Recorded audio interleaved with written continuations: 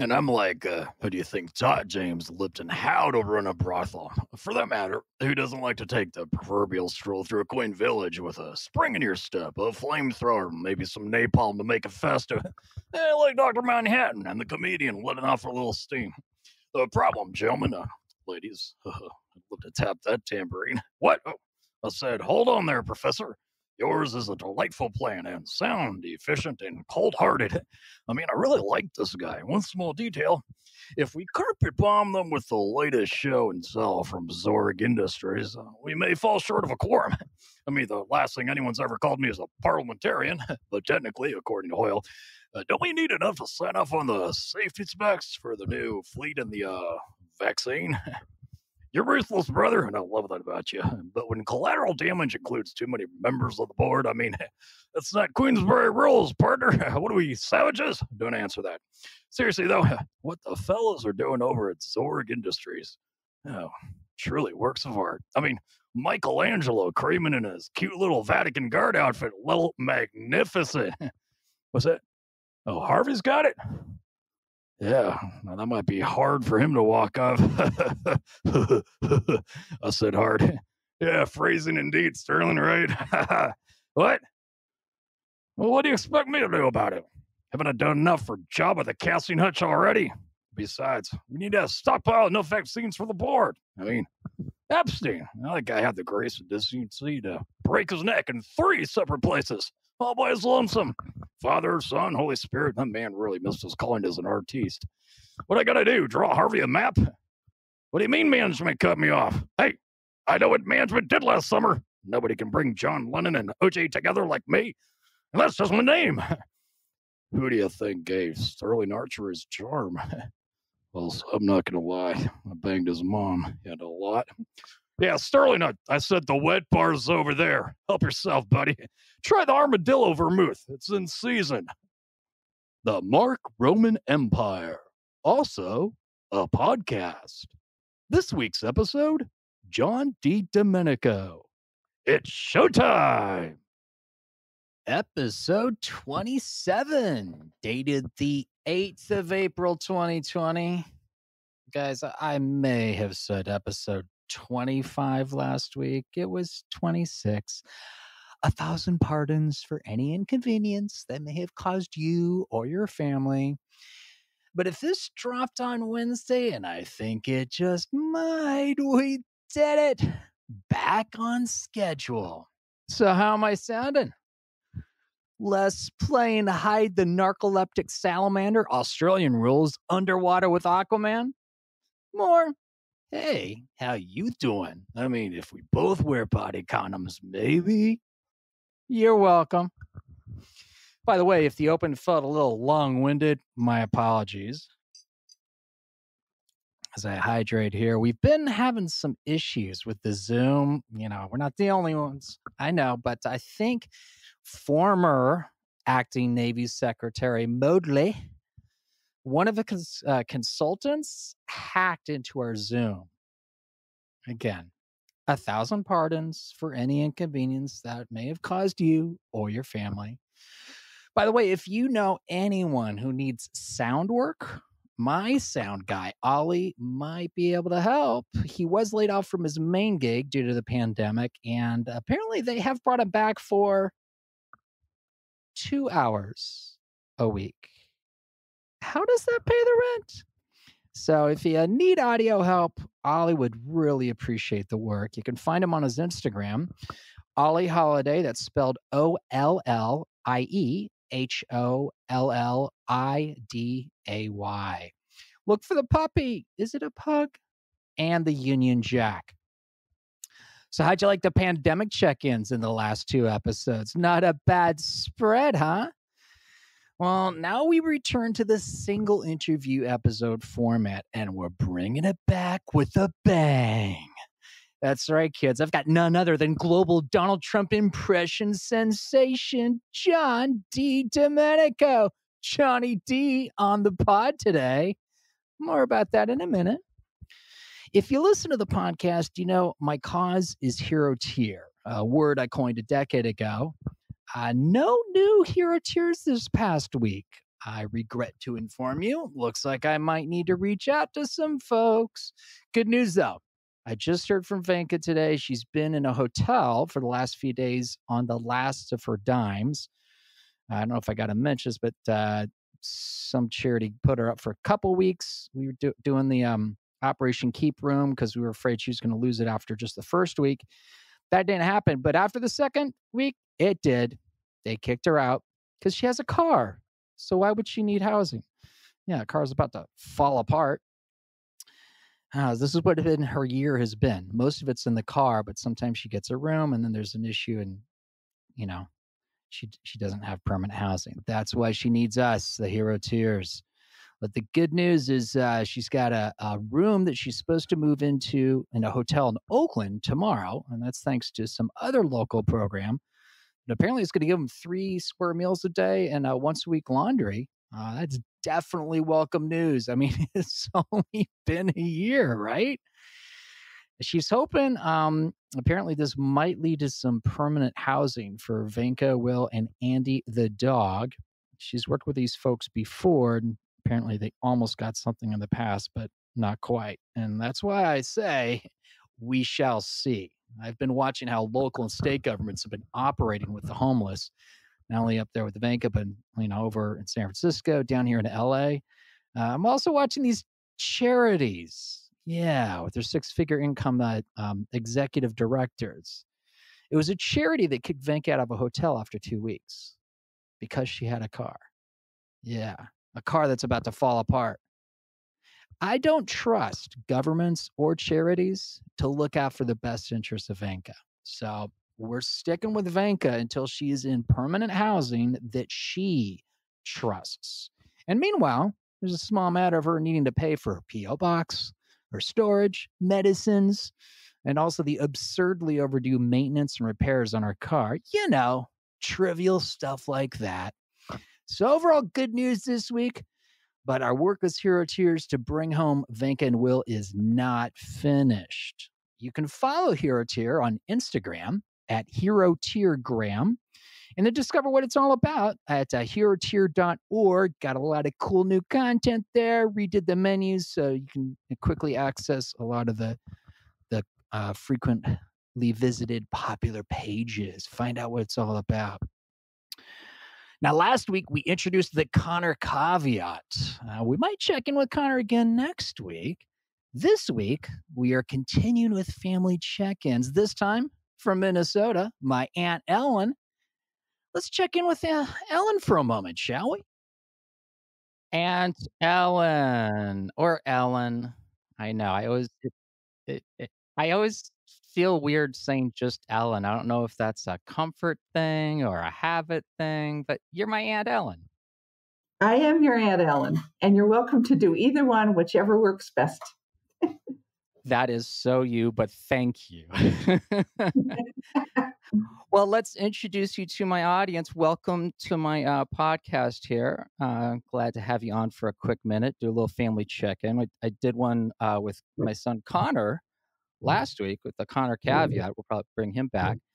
But I wanted to check in with you. So you're my aunt. Tell us a little bit about yourself. Okay, so I am the 6 years younger sister of your mom. I grew up in New Jersey. Maryland. There are 4 girls in my family and a brother that lived for only 5 days that was the oldest of all of us. Oh, that's right. So I grew up feeling like I could accomplish anything. And Mark, we may have to start this over again because John is in the kitchen making noises, which I'm sure you can hear. I can, but that's all right. We can keep going. Don't worry about it. Because you know what? Everybody is quarantining right now. This is the new normal. So it's totally cool. We can keep recording. Okay. So we just ran some errands and brought some things into the house. So John is cleaning them off and treating them well so that we don't bring the virus into the house. And good example for us all. Okay, good. Well, I was embarrassed that there was extra noise going on, but life is the way it is, and that's the way it goes. Yes, please don't be there. with Trevor Noah has to field questions from audience members asking what are those round balls on his shelf behind him in his New York apartment, and is it a sex thing? And he has to like go, no, my mother gave it to me. It's an African thing. How would you even think it's so? Don't even worry about it. Yes. Hashtag Wonderful. pandemic life. Hashtag quarantine life. Proceed. Yes. Okay. So one of the things that I grew up with was feeling like I could do pretty much anything. And I hung out with my dad and did things like learn how to use tools in his workshop. Nice. We all grew up with a great sense of spatial capabilities. So being able to pack a lot of stuff into a small space, pack a trunk of a car with everybody's luggage to go a ways. Some things like that I am really appreciating that did not get assigned to this is what boys do and this is what girls do. So I guess that's just one thing that I would tell you about my growing up. We came in 2 pairs. So there were 2 older sisters, Anne and Marilyn. And then there was 6 years. And then with me and my younger sister, Susan. So there were 4 of us until I was in 6th grade. And then there was just 2 of us. And I got to be the oldest for a while. I don't think I treated my sister very well as being the oldest. I'll find out. Well, I'm going to talk to Susan at some point here. So we'll find out. We'll try not to stir up too much between you two. We ended up having a big fight when I was in about 9th grade and she would have been about in 6th grade. And we actually came to blows. And I was so upset with myself. Yeah, she wouldn't do what I asked her to do. First I told her to do it and then she wouldn't. And then I asked her nicely and she still wouldn't. And so I bopped her one. But I was pretty disturbed by it. And I went off for a long walk. And when I came back, we decided together that we would not do it that way anymore. And we would figure things out. And we have ever since then. So that worked out okay. I'm so glad we're doing this because I never heard that story, was aware of it. This is amazing. Yeah. That's so cool. All kinds of interesting stories. I mean, it's not cool that my Aunt Susan got hit by my Aunt Ellen, but it's a great story. I would have never known. Yeah. We had to work out other things. I remember when we were littler than that, I was probably maybe 10 and she was 7. And our job after dinner was to take the dishes, clear the table for the family and take the dishes and load them into the dishwasher. And we would often sing while we were doing that. Oh, really? And we had to work out one thing because sometimes one of us would start one song and then the other one would start a different song.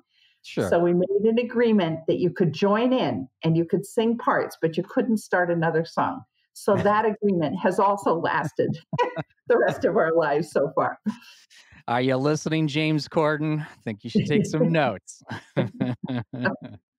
That's amazing. Well, and I'd like to reference all this as Hodges lore because this would be my grandfather, your father, and also your mother, C. West, and Betty. And we'll get into a common question I ask a lot of folks with my Here at Your Cause, but since we're already deep in the Hodges lore here, is it true that Grandpa West and Grandma Betty, they survived both the Great Depression and also World War II? They did, and actually they were both alive during the flu, the Spanish flu of 1918 and 19. Although that was not something that we heard any reference to. I checked with my sisters the other day, and neither of us remember Mom or Dad saying anything about that. Dad would have been 8 or 9, and Mom the same. The family motto has always been "No news is good news." So it could have been part of like the New England patrician inherited English thing of stiff upper lip, and we survived it. What's there to talk about type thing, or I think there were a lot of things that didn't get talked about. One of the biggest ones that stands out is I mentioned my older brother, whose name was Paul. And I didn't actually even know that I had an older brother until I was about 8. And I had a kitten that was loose in the backyard and wandered into the next yard and got killed by the bulldog that lived in the next yard. Oh, no. And I was gone on vacation while that happened, and I came back to find out that my kitten was dead. And I remember lying in bed that night and crying about it, and my mom coming in and telling me about my brother Paul for the first time. And so this would be between you and Marilyn? No, this was the mom and dad's first child, older than Anne. Oh, 2 years older than Anne. Okay. So, yep. And so, one of the things that I've also realized is I lived with my mom, and I lived with her mom, my grandma Sherry, and I remember no stories about my grandpa Sherry. Nobody talked about him. He died when my mother was 16, and it made a huge change in their lives. They had to move out of the house that they had lived in all their growing up. Financially, it was in the time of the Depression. It was financially, they were very tough off. My grandmother learned to sell insurance. She also changed sewing lessons for the tuition for the day school that my mom and my Aunt Esther went to. She did a lot of creative things.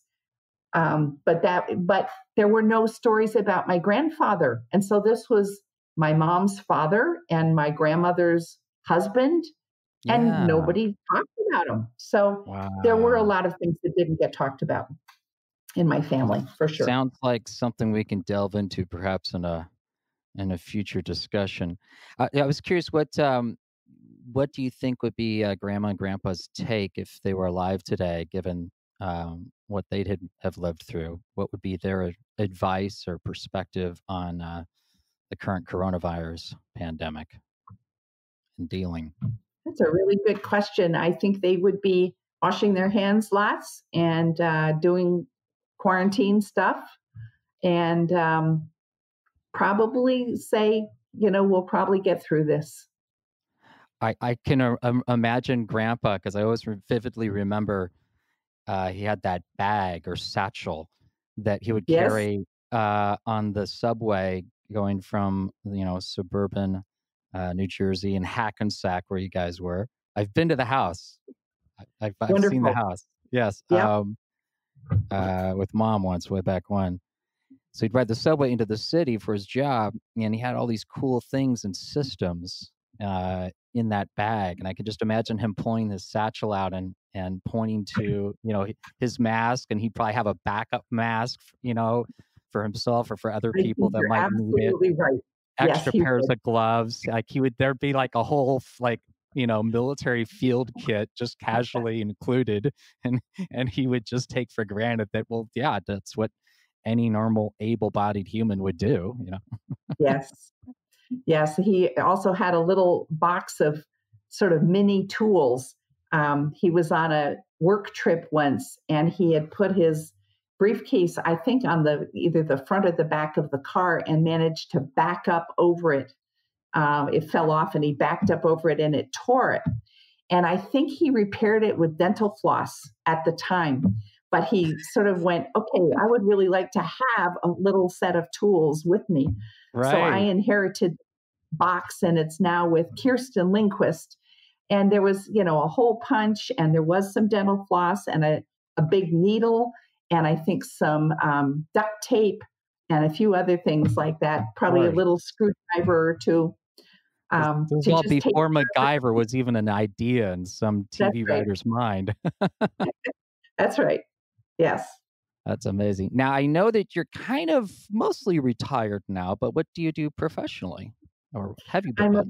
I'm a licensed psychologist, and I've worked with kids and families and adults for over 30 years now.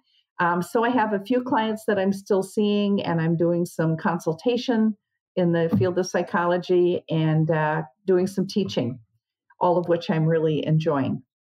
And sometimes you have a needy nephew who checks in for unofficial counseling.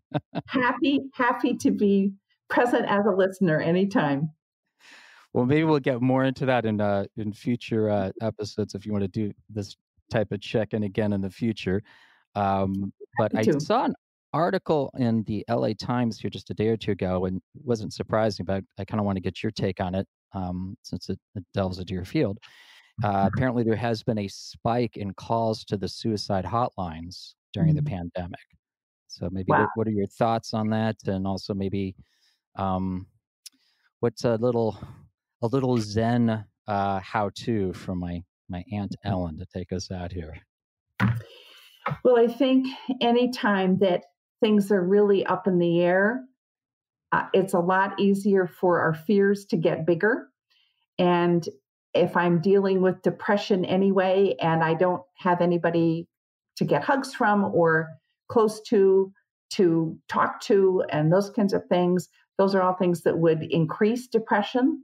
So I can believe that that issues that aren't dealt with yet would get bigger, and that people would be thinking about suicide. I'm hoping that they call hotlines and get some help. And I'd be actually happy to share. It's a little relaxation meditation, but that it talks about addressing each part of your brain. So we have our survival brain that helps keep us alive. And we have our emotional brain that's about connecting to other people. And we have our thinking brain that sort of puts it all together and allows us to think and feel at the same time. And if the lower down ones are freaking out, the higher up ones, like the thinking brain, isn't going to work so well. So if we've got a couple minutes, I will talk you through it, and anybody who's listening can try it out also, and maybe it would be a useful piece. I could use an Aunt Ellen Zen moment. Let's do it. All right, that would be fun. So what I'm going to invite you to do, Mark, is just sit back in your chair, get into a relaxed position, invite you to have your feet on the floor, not your legs crossed, and your hands in some position that feels relaxed without your hands touching each other. And I'm holding a microphone, so I feel very relaxed. Okay, wonderful, terrific. So I just invite you to take a breath in and to let it go. Actually, I'm going to back up. When you sit, as you're sitting right now and thinking perhaps about the coronavirus or your life or getting this podcast finished or whatever, I'm going to ask you to check in and see how big the activation in your body is right now. Well, so what does that mean? What's activation of my body? Activation means how much you're freaking out inside. So 10 is I'm freaking out the most I can possibly imagine. I am more terrified than I'm the most terrified I can imagine. That would be a 10. And down to 0 would be I am absolutely calm and peaceful. There is no tension in me. So to just check and see kind of what number you'd give yourself at this point. I should probably be a 6, but I feel like I'm a 3 right now. Okay. So somewhere in there. Okay. And yesterday I was a 1. So, you know. All right. So yesterday must have been a good day. Sense. Yeah. Yeah. Okay. So let's go back into that relaxed position and take another breath and let it go. And just be aware of your body. Notice if there are tense parts in it. And especially be aware of your shoulders. And just take another breath and allow your shoulders to relax. Just let them be peaceful.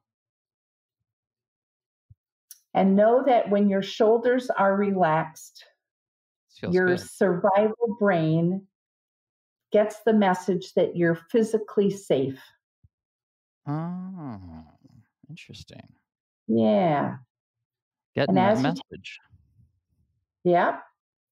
And as you take another breath in, be aware of your head and your neck and your shoulders and what the level of tension might be there. And allow your forehead to smooth out. Check in with your jaw. Let your jaw muscles relax. That might take some doing. And with another breath, just allow the corners of your eyes and the corners of your mouth to turn up a little. And as you do that, I've never tried to do that before, and I've been directed to do a lot for TV and film and stage. So, can I get that direction again? What's that note? So as you allow the corners of your mouth and the corners of your eyes to turn up, you often can notice a change in how it feels inside. And what that does, it tells your emotional brain that emotionally you are safe in this moment. I don't want to freak you out, Ellen, but the minute I turned out the corners of my mouth and my eyes, I could see out of the corner of my eye, the sun got brighter outside. Maybe it's my imagination. How cool. That's wonderful. It's not near today, but yeah, there's a few clouds. I think something just happened. Nice. You've got secret superpowers, Aunt Ellen. Absolutely. Absolutely. All across the country from Minnesota. Right. So I'd like to invite you to take in another breath. And as you do, feel the air going through your nose as you breathe in. And feel the air coming out. And allow your in-breath and your out-breath as you continue to be the same length.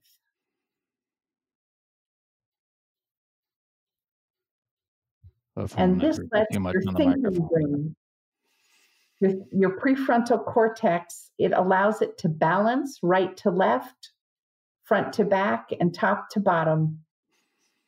And it allows it to be working and allows you to think and feel at the same time.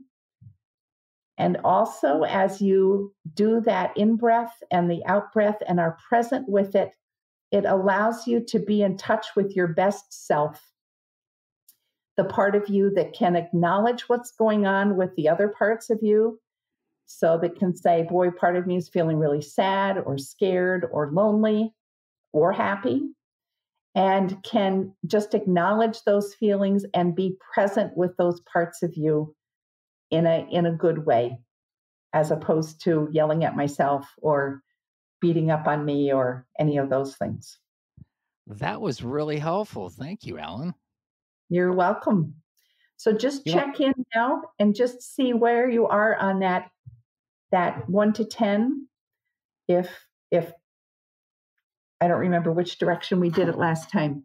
If 10 is feeling really relaxed, actually we'll do it the other way around. If 1 is feeling really relaxed and I was a 1. Today I'm a 3, but I probably should be a 6. And now I feel like a 1.9.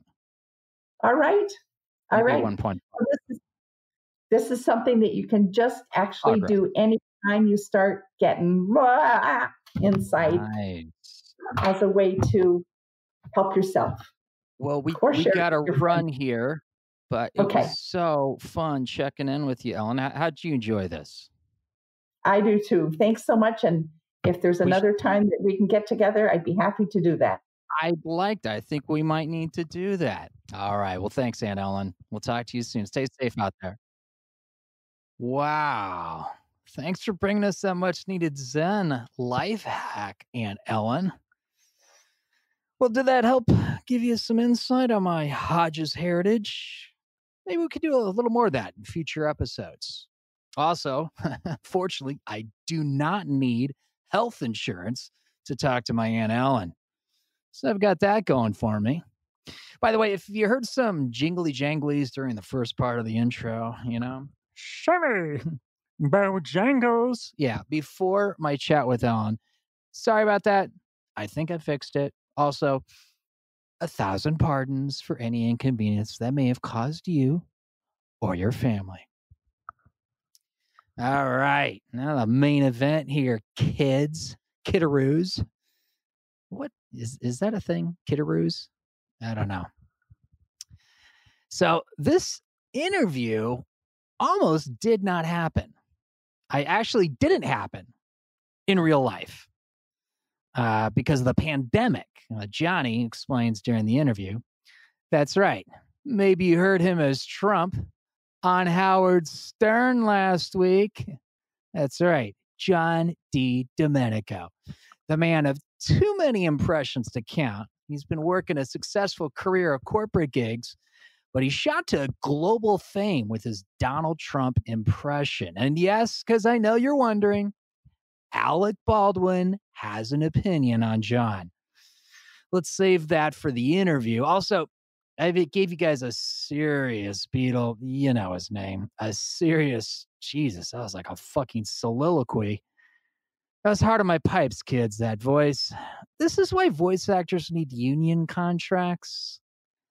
And wow, you guys got a soliloquy there. I literally woke up in the middle of the night a few days ago and wrote all that crap out on my phone. Yes. Hashtag artist life. Okay. I literally wake up in the middle of the night to give you guys cool shit. You're welcome. It's what I do. Oh, did I mention? Didn't even mention this. Got a new tip jar, guys. You can go to markromanempire.com and click on tip jar. But you can also, if you're listening to this on SoundCloud, I know a lot of you guys do. Thank you. If you're within SoundCloud, there's a new option there, new little button where SoundCloud reminds you that, hey, you know, a lot of us creatives out there are hit hard financially because of the pandemic, because we can't do live gigs mostly, among other things. So there's also a button there where you can donate, and your tips are definitely appreciated. Keep the pod going. Even $1 is a big difference. You know, 16 people doing $1, that pays for one of my hosting fees. So it's really appreciated. That one goes to my Venmo. If you need other options other than Venmo, just go to markromanempire.com, click tip jar. But it's really appreciate, guys, because, you know, I literally harshed my voice here with Beetle, what have you. And yeah, so I think you guys are going to be good because this episode, it is bursting at the seams. I don't think you're going to leave this feeling disappointed. It is only the 27th episode, but it just might be the best one yet, if I do say so myself. I'll let you be the judge. And now, here's Johnny. Johnny D. Domenico. Johnny D. We did it. Finally, you're here virtually. I know. This took a while, and I was really looking forward to doing it in person in Los Angeles, sitting across from you, having a cup of coffee or, you know, whatever we would have, chai latte or whatever you would have, you know. Well, and that would have happened only because you were so kind and generous to invite me to a red carpet along with a +1. And we were going to do the in-person interview in your, you know, either at the location or, you know, possibly in your hotel room during the time you're here in LA. But the pandemic canceled it. So can you share with us what was the red carpet for and what happened? Well, so a few years ago, and I've known you for a while, but I think it was 2015, 2016, I did the Razzie Awards in LA through my good friend Paul Preston and his lovely wife, Karen Volpe, who has unfortunately passed away recently. Oh, no. Okay. But they're lovely. They will always be a lovely couple, and they're great, great actors, great comedians, great musical theater people. And he has a show called the Movie Guys, and they've always been, you know me, I'm always on the lookouts. How can I get a friend employed? How can, and they are the same. You've been wonderful that way. Absolutely. Yeah. And they're the same way. They always try to, you know, we're in a small community. of performers, even coast to coast. It's actually a small community. A lot of us know each other, and if we don't know each other directly, we know each other through friends. And they said their friend was producing the Razzies that year, and there was talk of a Trump, and they were like, "Oh, well, we got the perfect Trump." And I came found myself saying that same phrase on more than one occasion. And you know, we're always asked to do a lot of stuff for, you know, gratis, and you know, we have to weigh the pros and cons, but I ended up doing it for very little money, the Razzies that year. And I think we were at the United Theater in downtown LA, which turned out to be this enormous, you know, 3,000 seat old classic theater. It was so much fun. LA comedians, LA performers, sketch comedy people, all these different things, because it was a regular award show. Just think of the Oscars. It's pretty impressive for the Razzies. I mean, yeah, it was one of those years where everything came together for them. And when you invited me to the Razzies, I got to be honest, I think my first thought, like everyone's probably, is, you know, I'd love to go to an award show, but the Razzies? Like, what are you trying to tell me, John? If you are a comedy person, that is the place. That's the place to go. So that year, you were not getting an award. You were performing there, and I was performing. I was presenting really as clear. Trump. Yeah, I was presenting as Trump for worst female performance, and I think it was 50 Shades of Grey, whatever her name was. Of course. And it was great. I had 2 Secret Service guys. It was just the whole thing was a blast, and the night was great. And I got to meet so many other LA actors, performers, sketch comedy people, which is really nice. You know, when you do these things, you never know what to expect. And also there was a huge international press corps, because the press corps, you know, they love the Golden Globes. Obviously, that's their thing. I was going to say, you got kind of a Golden Globes bump there, sort of. Right. And they are the same way. They don't care if it's negative about movies or positive about movies. That whole international press corps just loves anything to do with movies. And over the years, a lot of stars have shown up at the Razzies. So I did it, and I got an amazing boost and which I didn't even know. I wasn't even thinking about it. But I got an amazing boost internationally. Italian TV picked up the Trump thing. Nice. TV, and it was really nice. It was a lot of fun. So anyway, so the red carpet I invited you to this year was for this year's Razzie, the 40th anniversary of the Razzies. And unfortunately, due to the coronavirus, as Trump calls it, the kung flu, it got moved, because it was part of this year's theater was the Barnsdall Theater in Las Vegas, and the Barnsdall Art Park, which is a park in Los Angeles. It's like a 300 seat theater. I've never been. I was looking forward to discovering it. It's literally just down the street from me. And I love when you find out about stuff like this, like, oh my God, there's a theater in a park in Los Angeles, and it's up for rent, and it's actually supposedly a very nice theater. So here's the cool thing about its location. It's literally practically across the street, just near Hollywood and Vermont almost, to the Dresden, which a lot of people might my God, the famous Dresden from Swinger. Exactly. And then right next door to that is oh crap, I'm forgetting, but it's where Jeff Goldblum and the Mildred Snitzer Orchestra performs their jazz. Jeff Goldblum. And I'm upset I can't recall. Right. Jeff Goldblum.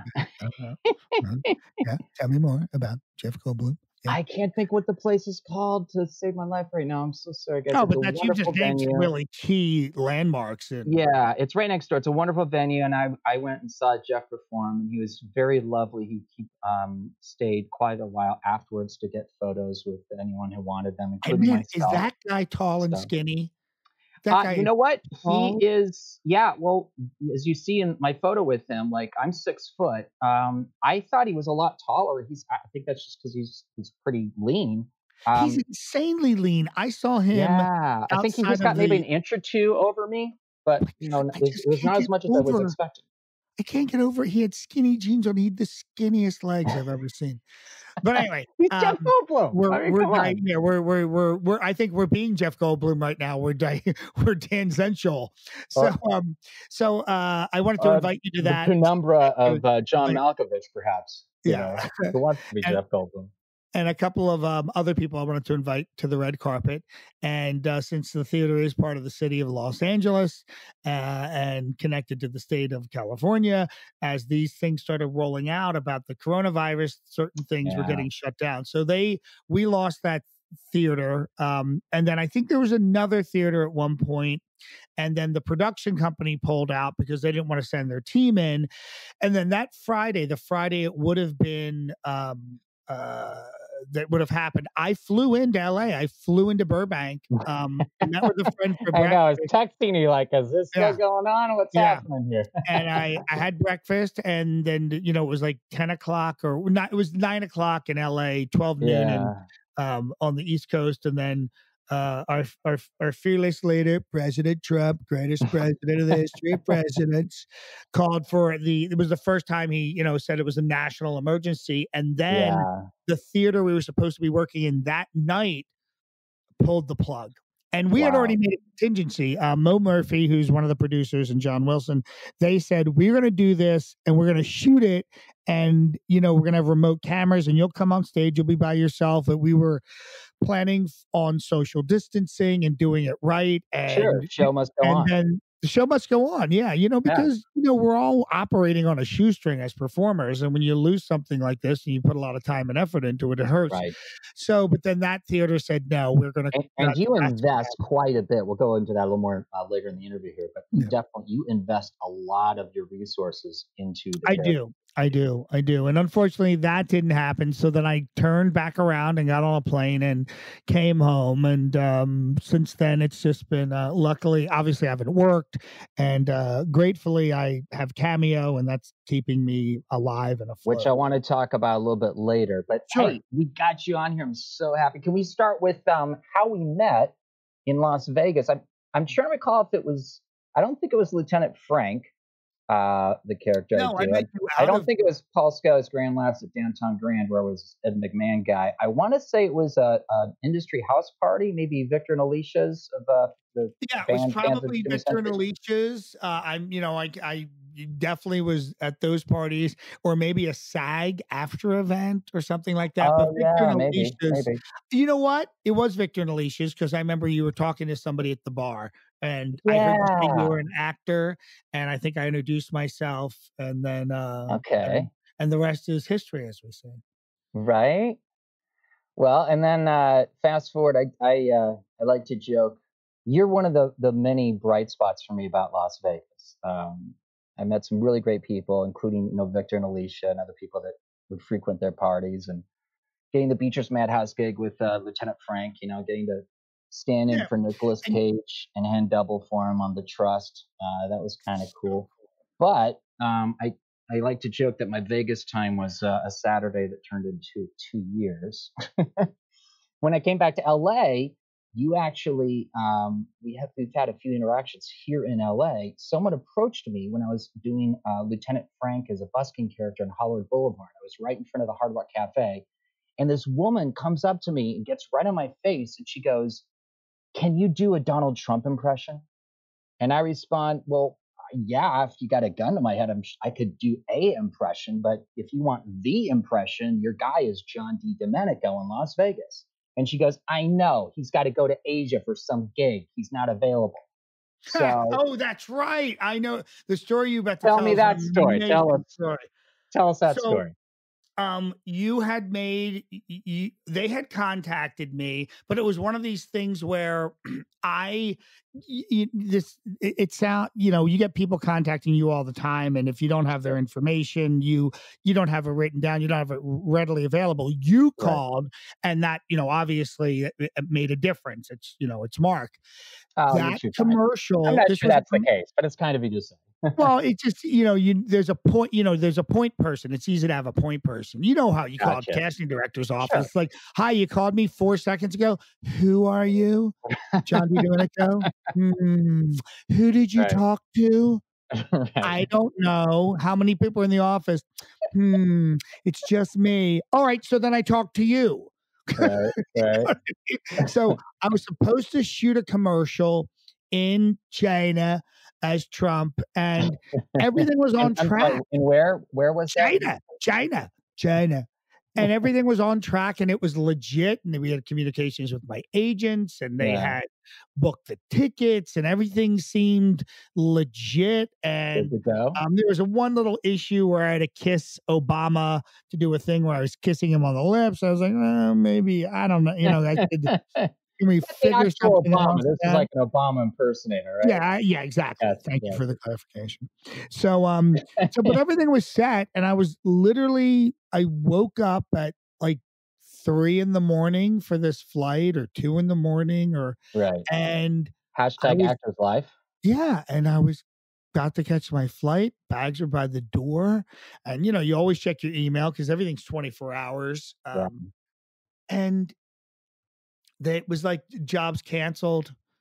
Your ticket's been invalidated. You won't. Like, this is an international flight.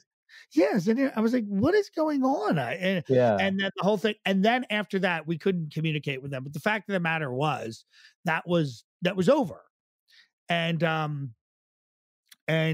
it was one of these things where I was like, I just went back to bed because I was exhausted. I only had a couple hours. But when I woke up, I was like, "Holy shit!"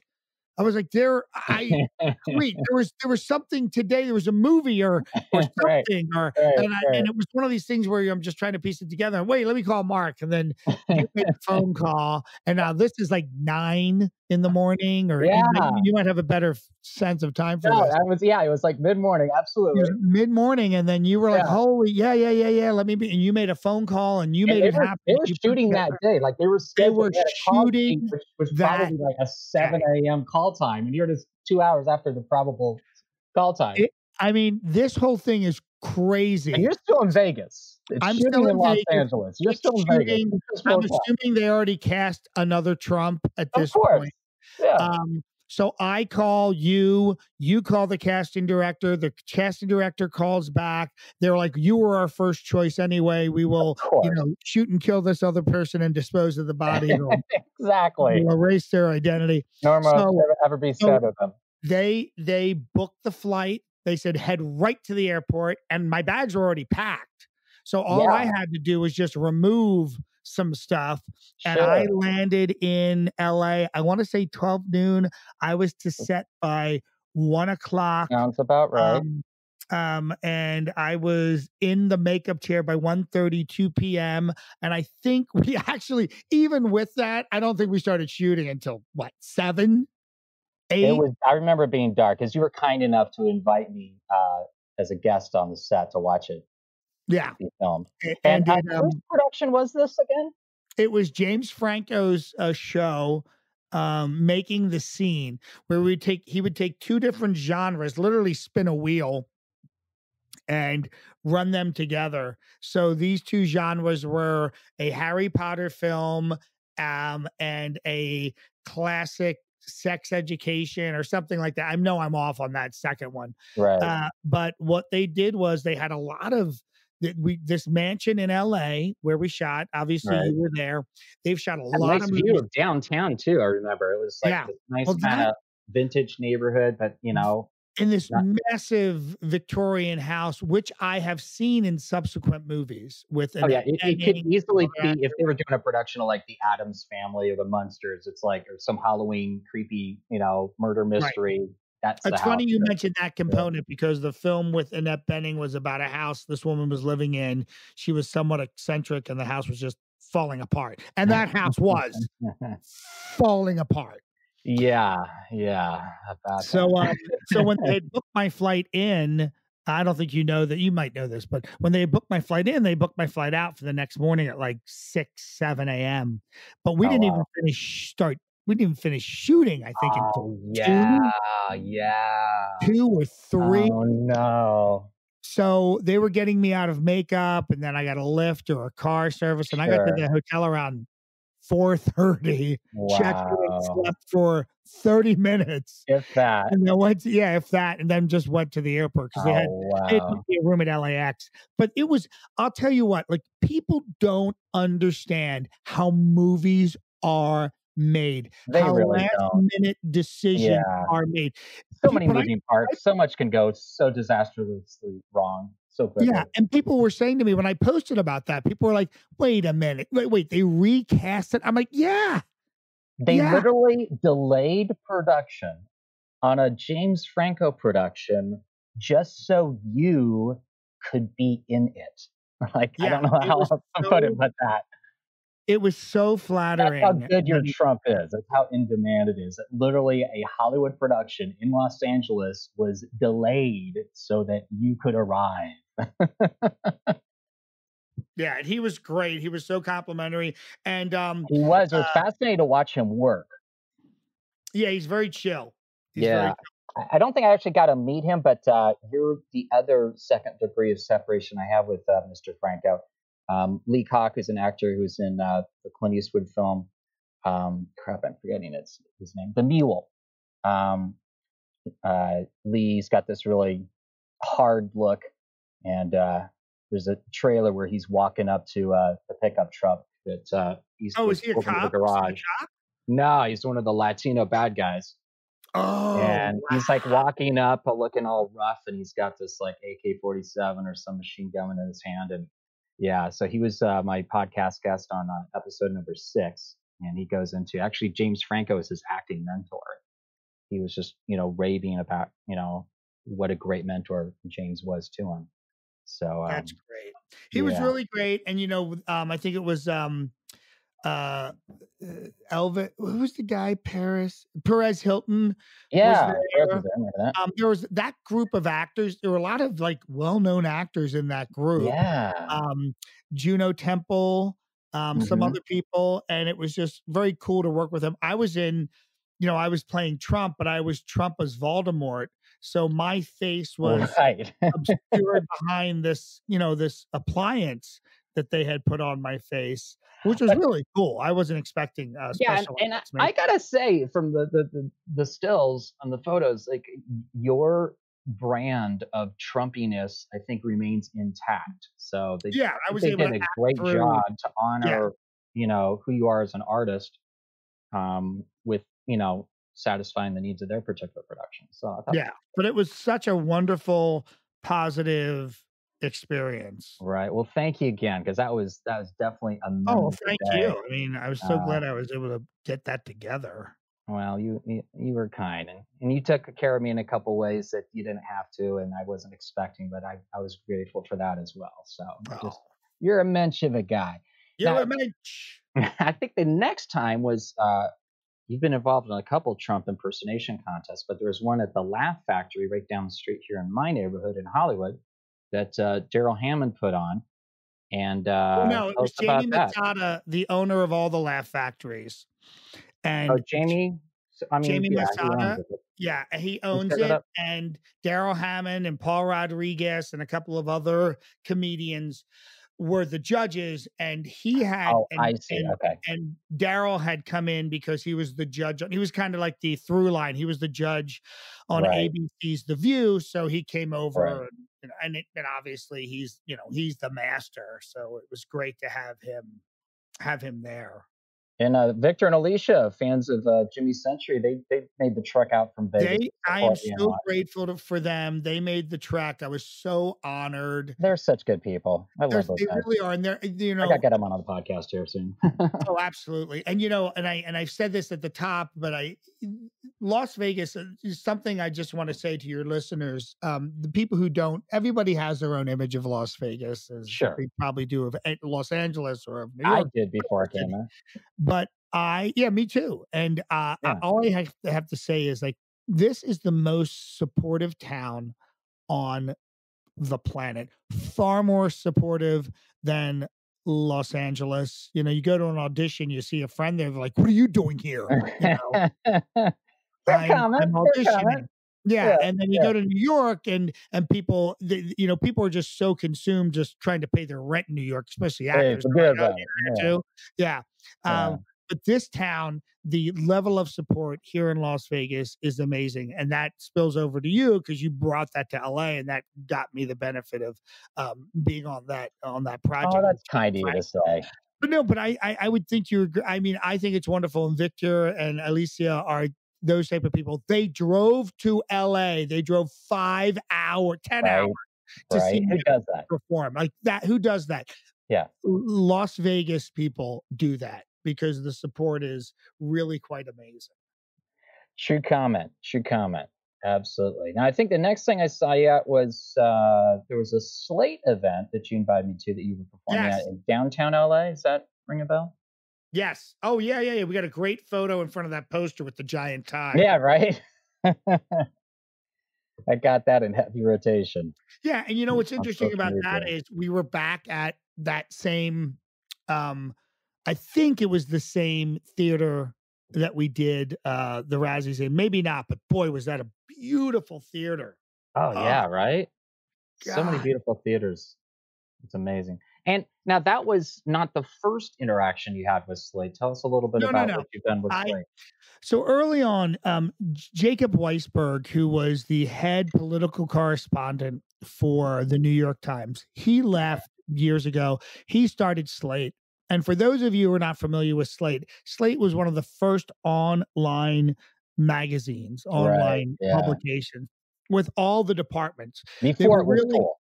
Before it was cool, and I think somewhat ahead of their time to a certain extent.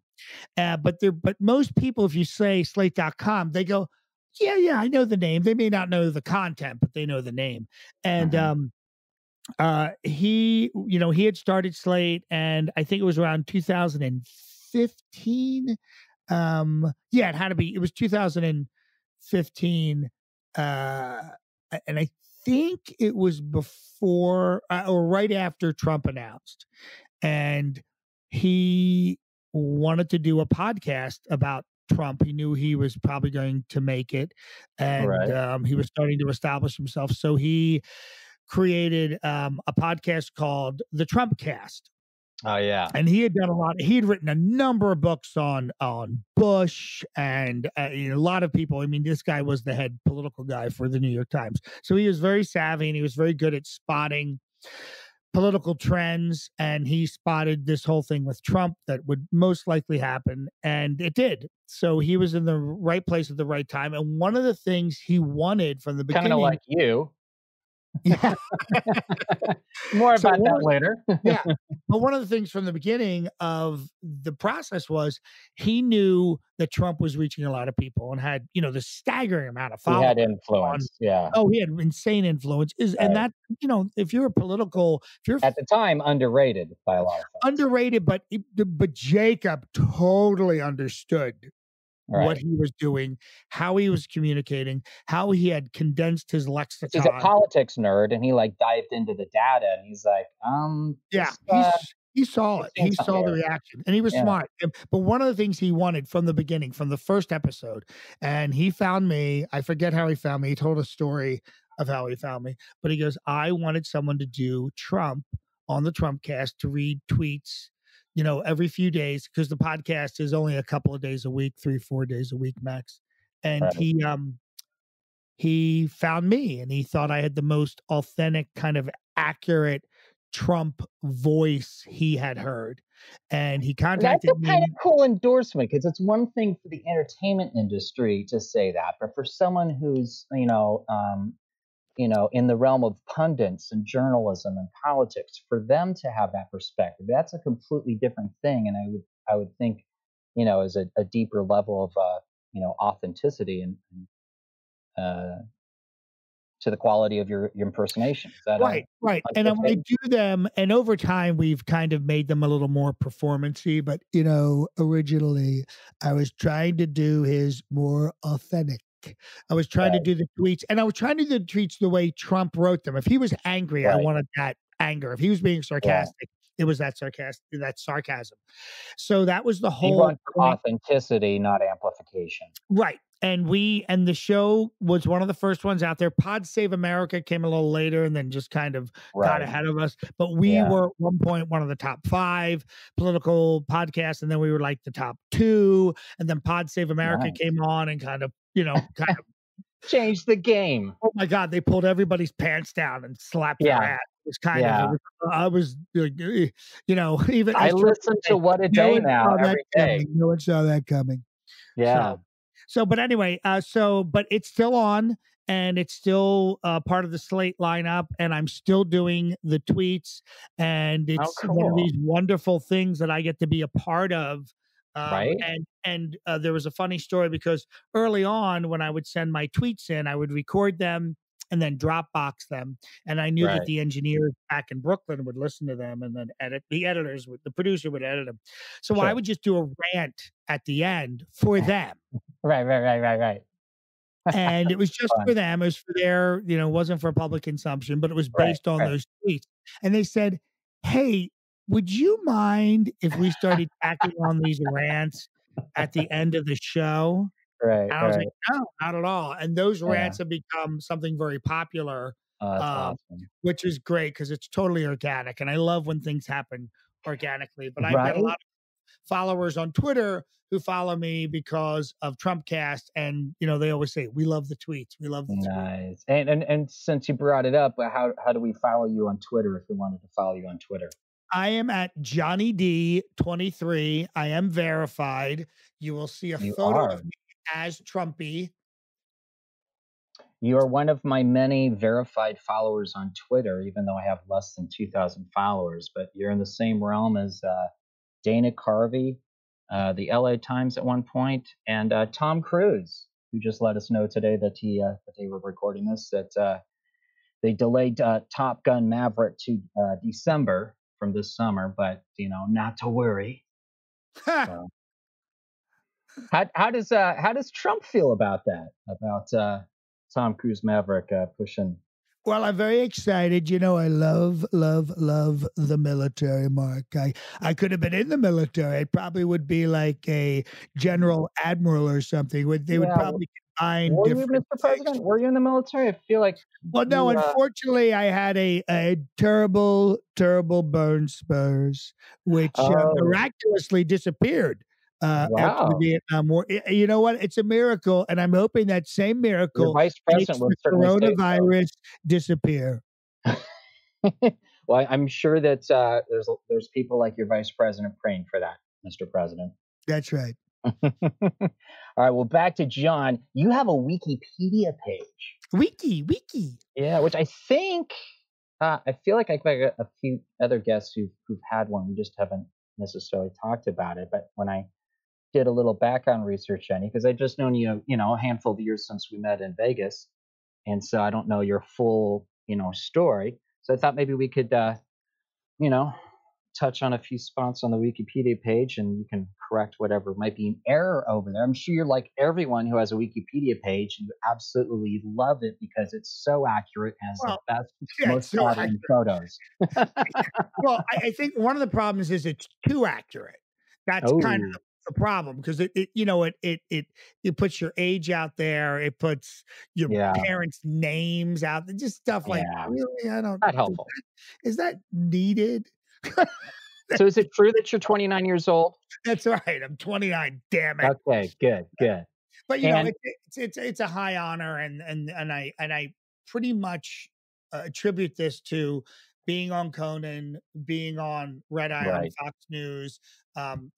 It may have been some of the. Now that's Conan O'Brien, right? Not. Yeah. Me and Conan, we're buds. I just call. I'm in California, so we got Arnold used to be our governor, and he was Conan the Barbarian. So we got to clarify which Conan. Yeah. No, he's a great Conan O'Brien. Conan O'Brien has been really helpful, and early on, his team contacted me, and then we would do call-ins. I would call into the show as Trump, and I would be on the line with him during rehearsals and obviously during the show. And he would say, "Wow, your Trump is uncanny," and I would say, "Well, your Conan O'Brien is pretty amazing." So, so every time people hear Trump's voice, for the most part, in various skits and sketches on Conan's show, that's you. Yeah, and I've made 50 appearances, some of them live and some of them voiceover, but we did these Trump-Obama phone calls that were a massive hit. I think I remember a couple. They were a massive hit, yeah. Right. And his writers are amazing. He's got a great team over there. He's had people with him from the time he was in New York. So he's a very loyal person, and he takes care of his people. And a number of years, they brought me down to San Diego for Comic-Con, and I would just be there kind of on call when there was an open spot. That's right. Yeah. They had so many guests, and if someone dropped out, they needed a bit. So I was on standby to be Captain Make America Great Again, and I got to do 3 or 4 appearances as Captain of Make America Great Again, which was awesome. But I also got coming to my mind of you in that costume. I think there was like a helmet involved. A little fat guy walking around, and like a cross between a sad Elvis impersonator, Evil Knievel, and I don't know, and Captain America.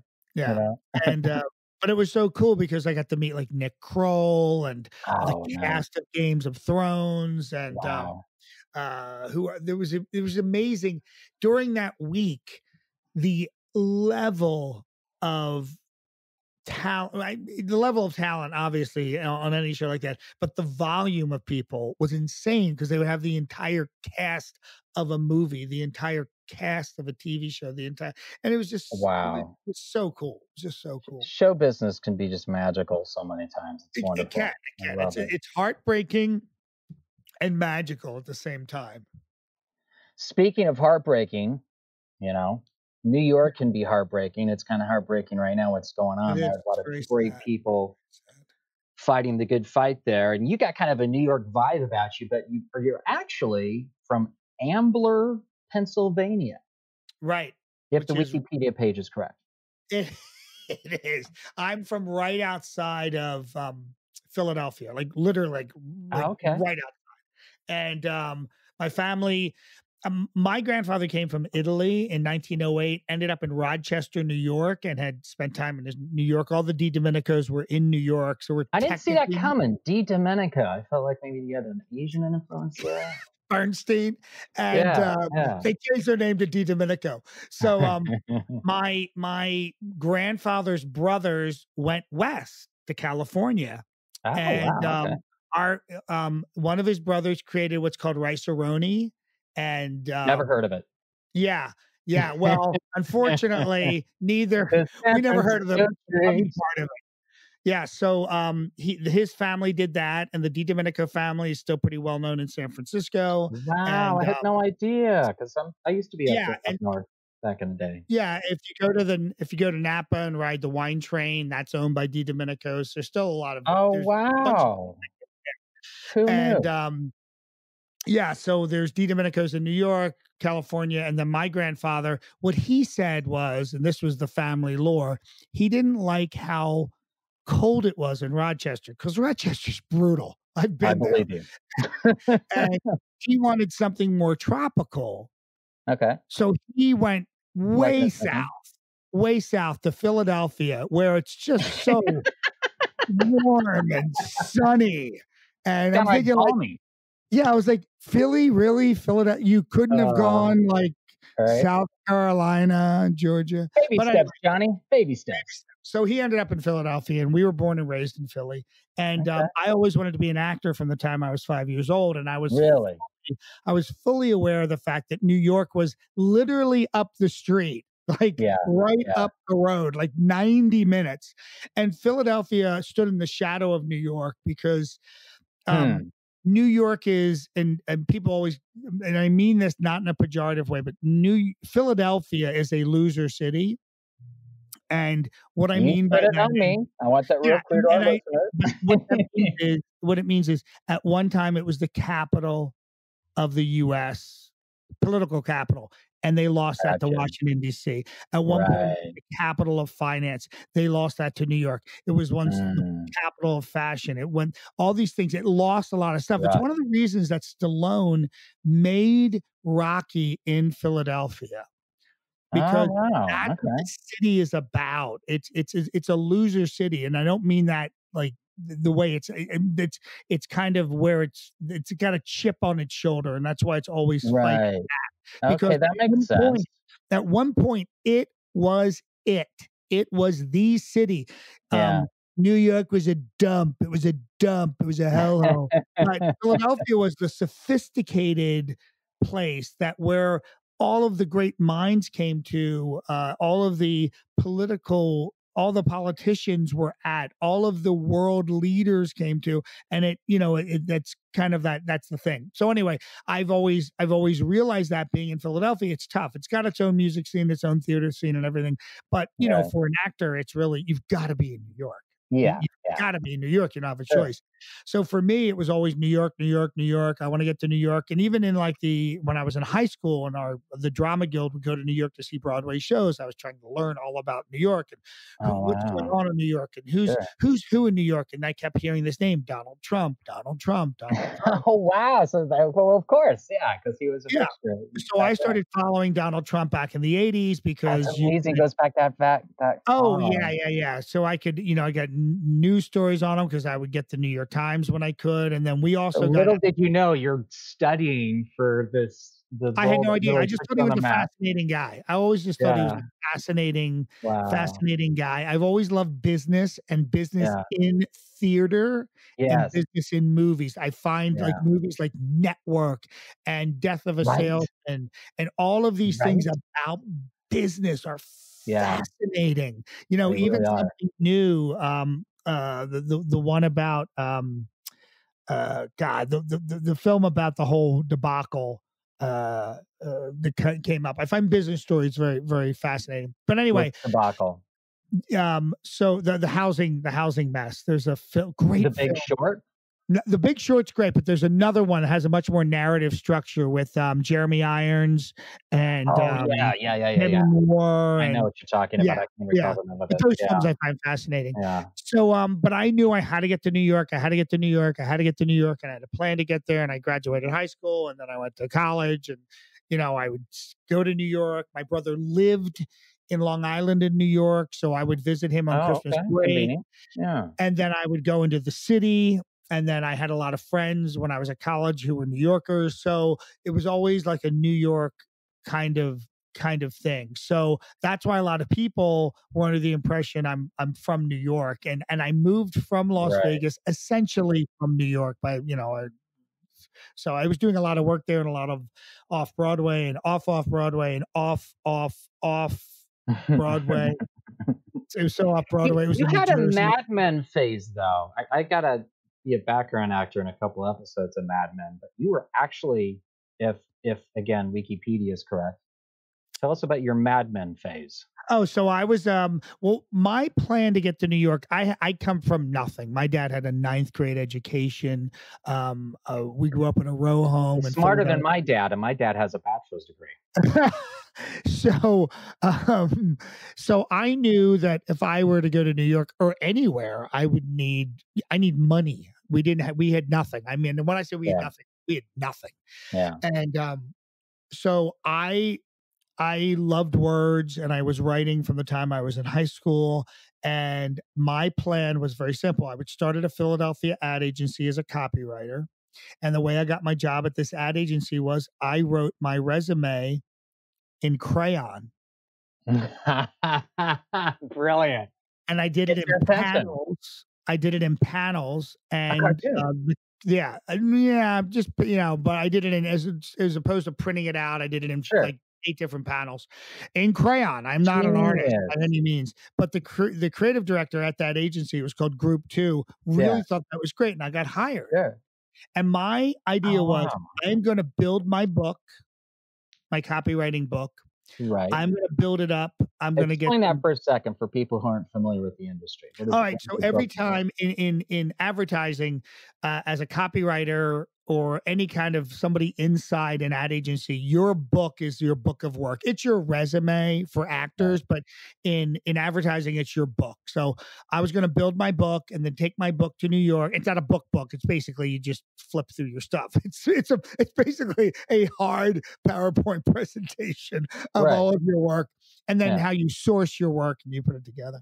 And I worked there less than a year. Like a coffee table book that's effectively a visual representation. And you show all your work and all your concepts. And then you show them spec work, like, here's what I was thinking. Right. And I really did not like it. Not that I didn't, because you're thinking like Bewitched and, 30 something. You think of advertising in that way. Advertising is an absolute grind, which you actually would see that a little more in Mad Men. They would show you the grind element of it when you're trying to come up with ideas. And this isn't like Sunkissed and, Minute Maid. This is like products you want to blow your brains out.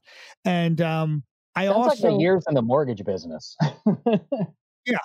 Yeah. So it kind of zaps your love for it. And and one of the things was I found, and life is you build your life, and everything is built on everything you don't know.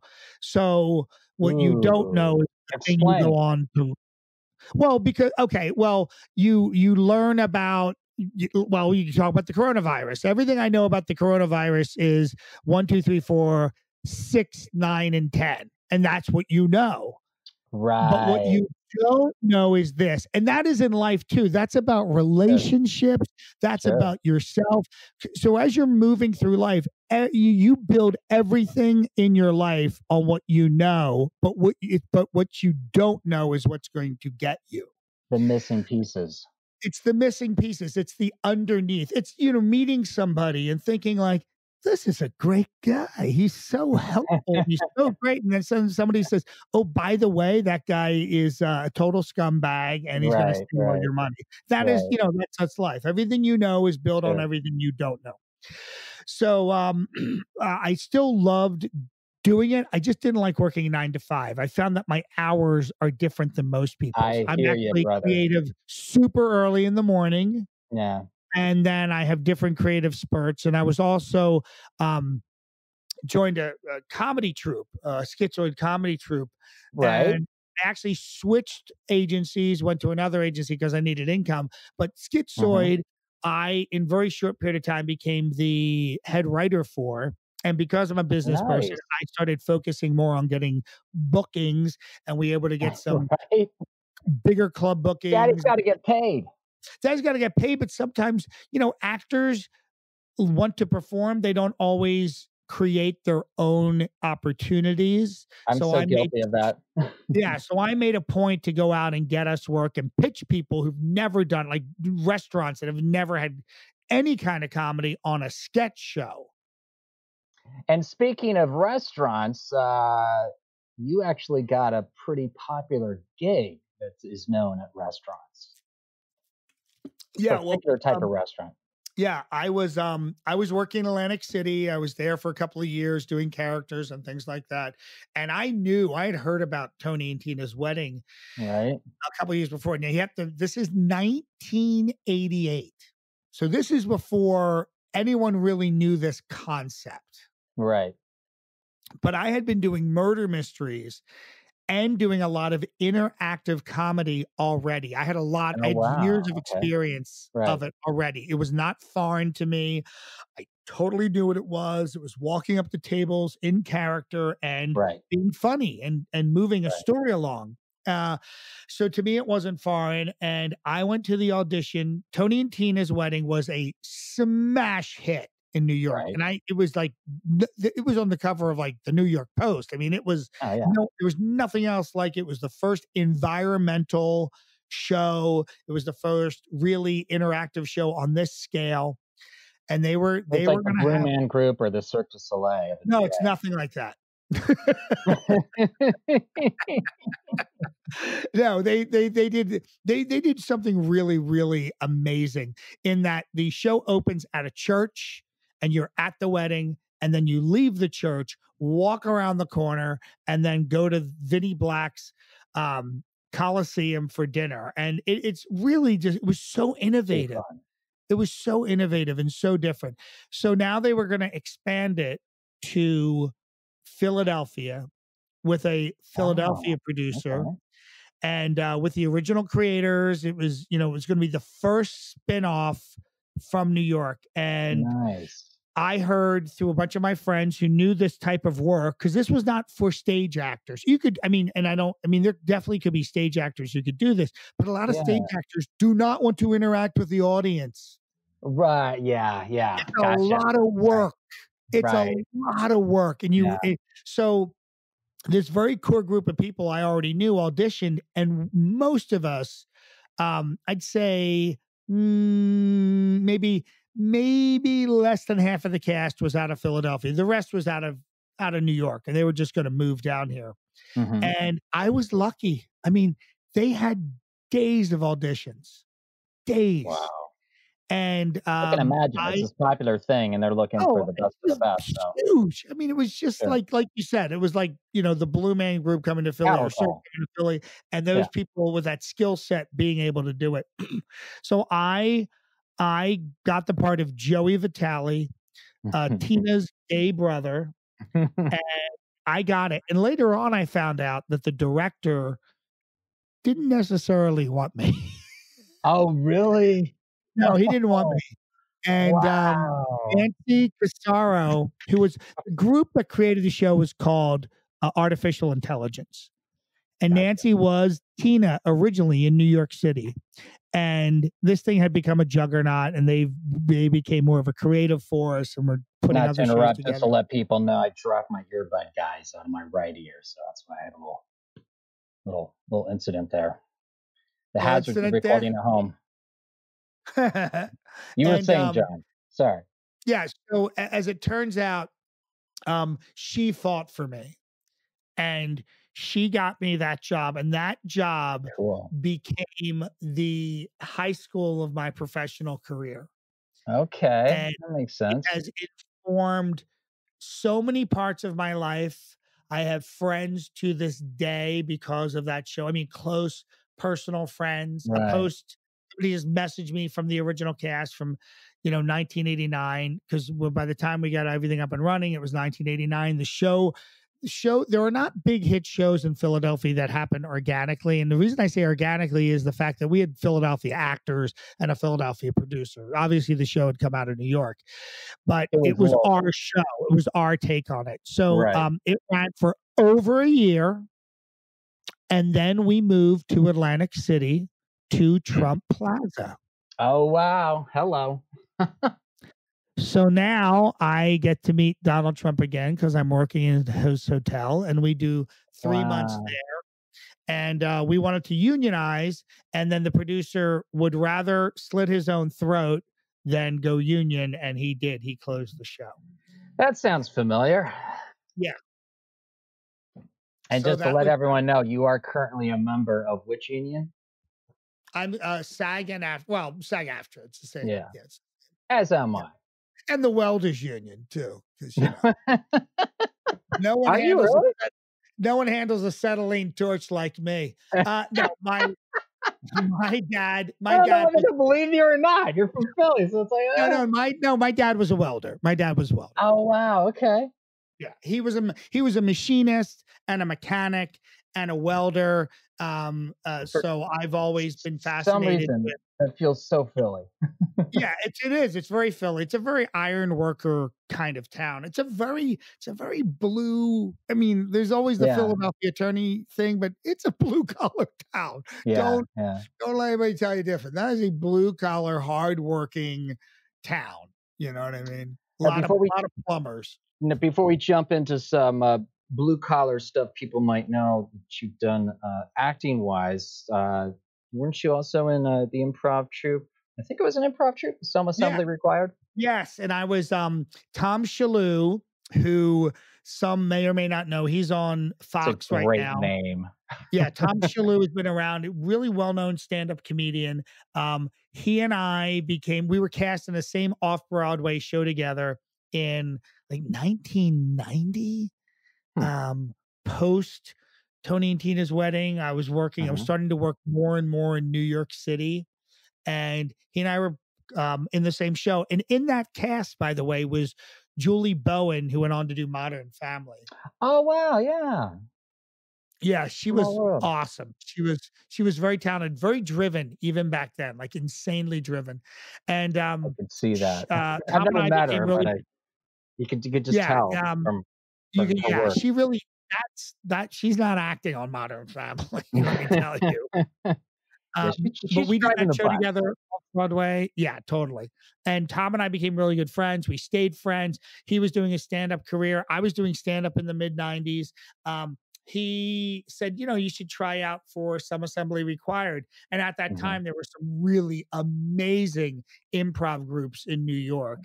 And I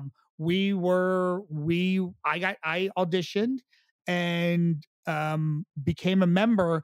And what they did in that group, Molly Brown ran it, and she was pretty amazing. We had weekly long form and short form rehearsals, and then we had weekly shows, but everybody in the cast had to do something. You do sales, and you would take 3-month terms. So they would team up people, and people would do sales, people would do marketing, people would do print, people would do logistics, and it was great. It was very well run. It was, because we all just want to walk in. I just want to perform. Right, of course. That's not how life is. I'm an artiste. Yeah, I'm an artiste, damn it. But she really, it was like a commune.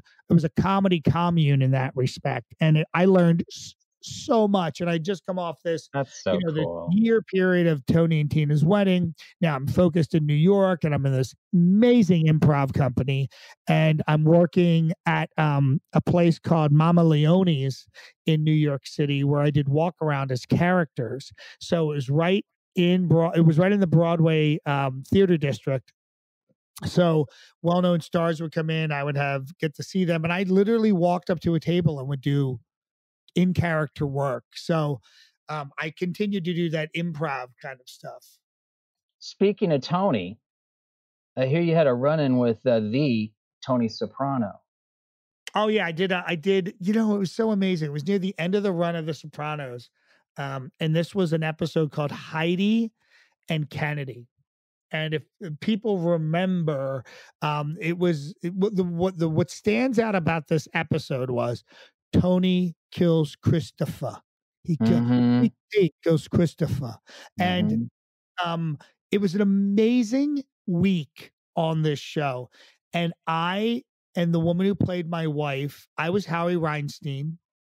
I have to go back and watch that episode because I didn't realize it was at the time. Well, I didn't know you, so yeah. And I was Howie Reinstein. It's so funny. I've been trying to get cast on that show as an Italian for years, and for some reason I could not get cast. And I was Howie Reinstein. I was cast as a Jewish guy, which I was also cast in an off-Broadway show as a Jewish guy. So I thought it was very funny. But the casting director said, "You're just not just not Italian enough." I'm like, "What are you talking about?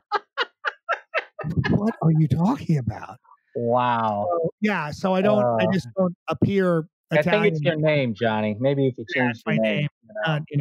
So I got this role as Howie Reinstein. And the important thing about this role was I am Christopher's new neighbor. So in this episode, they are basically setting up that Christopher's pulling away from the life in the mafia, but he's really pulling away from Tony and Carmela.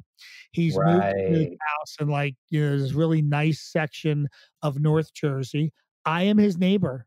And so was this other actress who played my wife. And then there were two other actors who were his other neighbors on the other side. And that couple he was a white guy and she was Indian. And then the other couple in the scenes that we did was his publicist, because he was doing something with music. So we would be having a barbecue together, and Tony would show up uninvited. Yeah. And then Tony was like, "What the fuck is this?" And then we were having dinner one night, and then Tony showed up again with Carmela and was like, "What is this? What are these people you're associating with?" Right. And there were like 4 incidences where we were doing things with Michael Imperioli's character and the woman who played his wife at the time and had the baby. And the premise was he wanted a normal life. He didn't want to go through. He had lost his girlfriend as an FBI informant. He wanted out. He wanted out. Yeah. So that was the setup to the car accident. And Tony just says, "You know what? I can't risk this. I'm losing this guy." Yeah. And kills him. In the episode, they cut the entire subplot, which I was a part of, and so were these other actors. And they boiled it down to Tony gets out of the car, Christopher's bleeding, having trouble breathing, and he looks in the back seat, and you see the baby seat, and Christopher thinks, oh, he's using again. This guy can't be trusted, not because of the other stuff, because you're never going to see that. He's going to endanger his own children's lives, and he kills him for that reason. So wait, so your part didn't air? It's not on the episode? No, basically I'm a glorified extra because you never see any of those scenes that we shot, except at the funeral. And here is the coolest part about this. It was, is it in the DVD? Can you see it in the deleted scenes? No, they don't. They didn't add back those scenes. But here's the cool part. You'll appreciate this. I'm credited and I get checks to this day. And that was 2008. Nice. There is a funeral scene, and you can see me in the background with a woman who plays my wife. The funeral scene we had no idea about because we never were sent a script. Anytime we went to see the script, they just held it up in front of our face. So we get called to Silver Cup Studios, 5 a.m. call. I got to get there like 4 a.m., leave my house at 2:30. So we get there and, get into wardrobe. And there's the people that I've worked with that week. And we're baffled. I mean, we're baffled. Like, why are we here? Why are we at this funeral? Yeah. Everybody's there. Everybody from every preceding season is there. You're like, this is big plot turn. What's gonna happen? I'm like, I didn't even think of that. That wasn't even my thought. My thought was like, really? Oh, cool. Everybody's here. And there's downtime. So I got to talk to people. Right. And, and I walked over into the Vesuvio set that was there. It could have been a funeral for a non-key character. Just, there's a justification. I didn't really put it together because there was already a body. There was already a body double in the casket, which I didn't even like. Bodies tended to pile up on that show. So, funerals were a commonplace. Yeah. So a couple hours passed by and they're like A team to the set. And, there's Tony and Silvio and everybody. And then they were like, the first assistant director says, get him out and get him in here. So this guy gets out of the casket. I'm thinking, oh, okay, that's definitely not him. Then Michael Imperioli walks on set and he gets on the little sets of stairs and he gets in the casket and you could have heard a pin drop. Right. All the time. That was such a huge show. It still is. It was enormous. And the fact that he was dead as one of the lead characters, honestly, the oxygen had been sucked out of the room. And I remember the woman who played Johnny Sack's wife. I remember her going, classic. So that was that. The coolest part, I know we're way over on time, but the coolest part of that day. Take as long as you want, brother. If we got to split this up into two parts. The coolest part of that day was. These are amazing scores. Thank you, sir. Oh, yeah. So the coolest part of that day was there was a lot of downtime. That was a 17-18. That was a long day. But there was a guy on set. The set had cleared. It was lunch, and there wasn't a lot. It was a tight set. Silver Cup Studios always has something going on. But I came back to the set, and I was sitting next to this guy, and I started talking to him. And it was a bald guy, really nice, very, very nice guy, and easy to talk to. And I said something, and he said something, and I said, "How do you know so much about the show?" And he said, "Oh no, I'm the writer." Oh, and I said, David Chase, right? You're the writer? And he goes, yeah. And I said, I thought David Chase was the writer. He goes, no, David hasn't written a word in 2 years. He goes, he'll consult, but he really hasn't written anything. Oh. And I said, who are you? He goes, I'm Matthew Weiner. And I go, hi, nice to meet you. And no way, the guy who created Bad Men. Oh, wait, it gets better.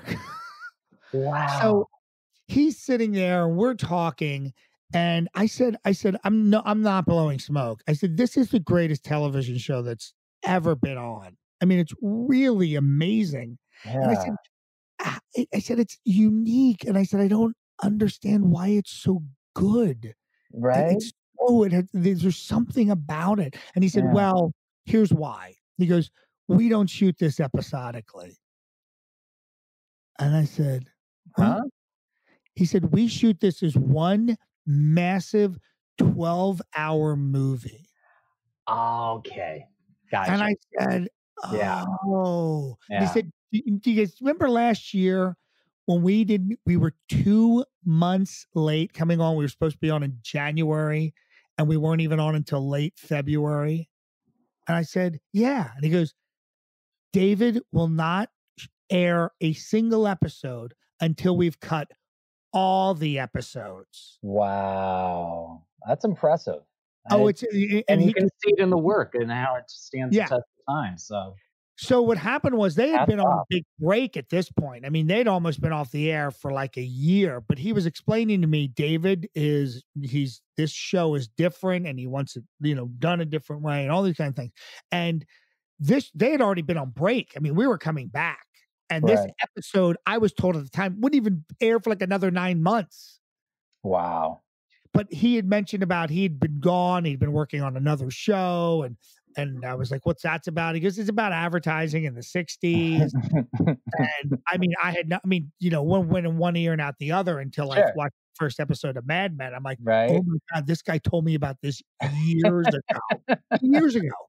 And a lot of people don't know about, not to get off my own story, but well, this is about your story. So but no, but the thing about Matthew Weiner is that story was, here's a guy who was this is a showbiz story in the sense that here's a guy who was a writer on the single biggest television show, considered one of the best TV shows ever. Yeah. Ever to this day. Yeah. When he pitched the Godfather of TV shows. When he pitched Mad Men to HBO, they didn't want it. Of course. They didn't see it and they didn't get it. Wow. And that's the thing. Like, everybody thinks about, once I get to this point in my career, things are going to be easier. Or once I get to this, or once I do my feature film, it never gets easier. No, it never gets easier. And he fought tooth and nail, and he ended up, nobody wanted that show. Nobody. That's why it ended up on AMC. It was their first narratively scripted show. And they retooled themselves to accommodate, essentially, is a way of looking at it. And for that show to get on air, they had to cut, and he basically cut his income, his salary, so he could get the detail period piece stuff. So anyway, it was to wrap that part up. It was an amazing. What's that? I remember a couple episodes I was on, just as background, but you could see the level of intricate attention to detail. From the costumes to the set design. Supposedly the typewriters. If you had it was a 1962 episode and they had a 1964 Selectric, he would be like, I don't want to. It's got to be a 62. I was like, people would say, no one is going to know the difference. He's like, I'll know the difference. Right. Exactly. And the same with the wardrobe. It was amazing. So it's like, it was a great experience just to see, and you could feel the vibe of it too, the authenticity and just people drilling down and each of their specialties. And as good as Sopranos was, I think that show's better in that it really shows the duality of man, what men are about. It really captures that, down to the fact that he assumed another guy's identity, and he basically was two people. And you saw that he was two people from the first episode. He was married with a family in Scarsdale, but he's sleeping with the bohemian artist in the East Village, in Greenwich Village.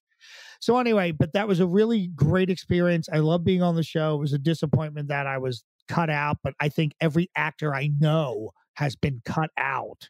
Well, absolutely. Yeah. I was, in my little tiny, fledgling career, my Lieutenant Frank character was actually hired off the street by a location crew for the show Ray Donovan on Showtime.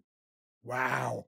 Yeah. And my character got to interact with Liev Schreiber, the main character, for my scene. And I didn't have any lines, but I was being Lieutenant Frank, short shorts, rainbow tactical leg warmers, the banana, the mustache, the Barbie walkie, the whole deal. And apparently, Leave just kept cracking up because of my character. So they, cut, do another take.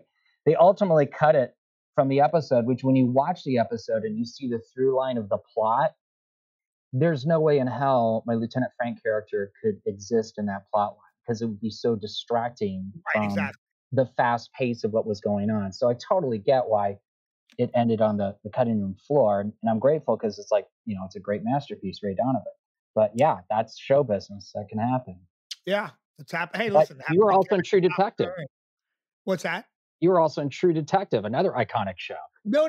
That was the original True Detective on CBS, and I had a role, and that was never cut. It wasn't the new really? One. Okay. Yeah, and this was, it was when the whole reality show, the whole reenactment boom was happening in the early 90s. It was about a guy who worked at a bank who stole some money from the bank. And let's pivot because there's so much cool stuff to talk about in your career. Let's talk about you were nominated for an Emmy for some commercial work you did, right? Mm-hmm.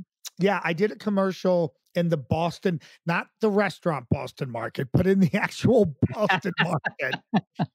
And it was a commercial where I did 6 characters. I did Trump and Ozzy and Guy Fieri and Dr. Phil. And it was for a new cellular phone company that was going to be starting. Yeah, Ozzy Osbourne. Oh, wow. Sharon! I was getting home, man. So I did a bunch of characters in that. And it got out there and it got nominated. And the guy, the producer who lives in Connecticut, he said to me, "Hey, do you want to?" He goes, "I'm going to go." And I said, "Do you want to go?" And I said, "Hell yeah!" And I ended up going to Boston with him and his girlfriend, and it was an amazing night. And that night was amazing because the guy who was Big Bird was from there, so he was getting a lifetime Big Bird on Sesame Street. Yeah. Okay. And he told his story.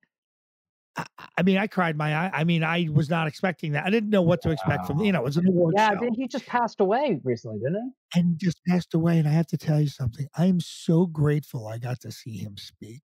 Wow. So grateful.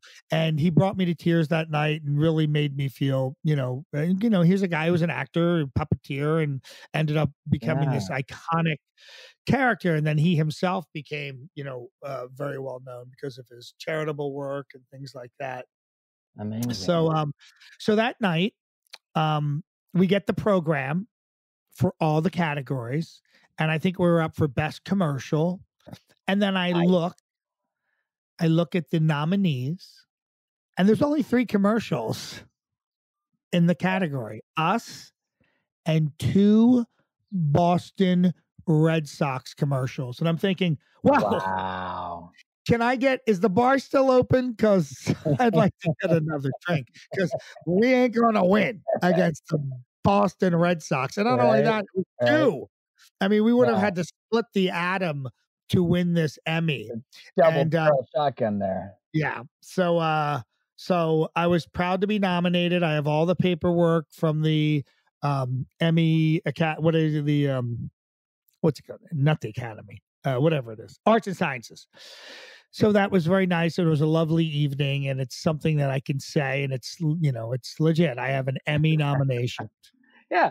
It's an honor just to have been nominated. It really is. It really is. When you get that paperwork, you're like, wow, this is really cool. Not everybody can say that. Not everybody is a nominee at the Emmys. Now, what brought you to Las Vegas? So I had a book. I'm on the road about 35 weeks a year. Yeah, you are.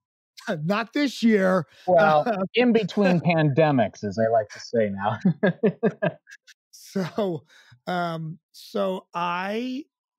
This was February of 2010. And I was actually working. I was actually working here at least 5 times a year. At least. I was doing trade shows and national sales meetings. And I was like every other American or world citizen. I knew Las Vegas as the Strip. Right. Loud, noisy, all those things. Gambling, carousing, sex, drugs, rock and roll. And I knew the city was growing because over the years I had been here many, many times, and I would look from my hotel room and just see the houses go further and further out to the mountains. And I also knew it was hot, and it had its reputation. And I had a job in San Diego. I think it was February, March of 2010. Okay. Or I forget. Actually, I forget the time of year. Oh no, it may have been later. May have been like September or October. So I was in beautiful San Diego, and I'm anybody who goes to San Diego knows how wonderful it is. And I was flying back on that paradise, job, and I land behind. Yeah, it's paradise. Yeah. And we're punching through the clouds, and we come through the clouds into New York. And we're about to land in Newark, and I look out the window, and I look at New York, and I look at, that the Weehawken and that part of New Jersey that you can see, and it's cold. It's raining. It's gray. It's industrial. As soon as I get my luggage, it's gonna be like it's like you're in the 90th round of a fight. It's like, oh my god, you're bracing because you're gonna feel that blast. Yeah, you're gonna be exhausted. You're gonna be tired. Your house is gonna be like moist from all the rain. And I landed. And I was like, I got home, and I to my then wife at the time, I said, Why do we live here again? What am I doing here? Because I honestly could live anywhere. I could live in San Diego. And she said, well, we're here because of our family, and we own some properties. And I said, I'm ready to move. I'm ready to move. So in the next few months, I very quickly made the decision. It's like, it's time to move. I have to move. And looked at LA, and I was like, no, that's not going to happen. Hey, what's wrong with LA? I like LA. You tell me what's wrong with LA. And then I looked at we looked at San Diego, and we just could not make the numbers work. And honestly, couldn't really make the numbers work in LA. Yeah. And then we looked at Orlando, and I was like, I refuse to live in Orlando. But I had to look. I actually had to look. Yeah. So I'm trying to figure it out. And then I'm talking to a really good friend of mine who lived in Las Vegas at the time. And she said, you should look here. Look in Las Vegas. You're here all the time anyway. And I'm like, really, Las Vegas? Right? And she said, when are you back here? And I said, I'm coming back in 2 weeks for a trade show. She said, tack on an extra day. Change your flight, tack on an extra day.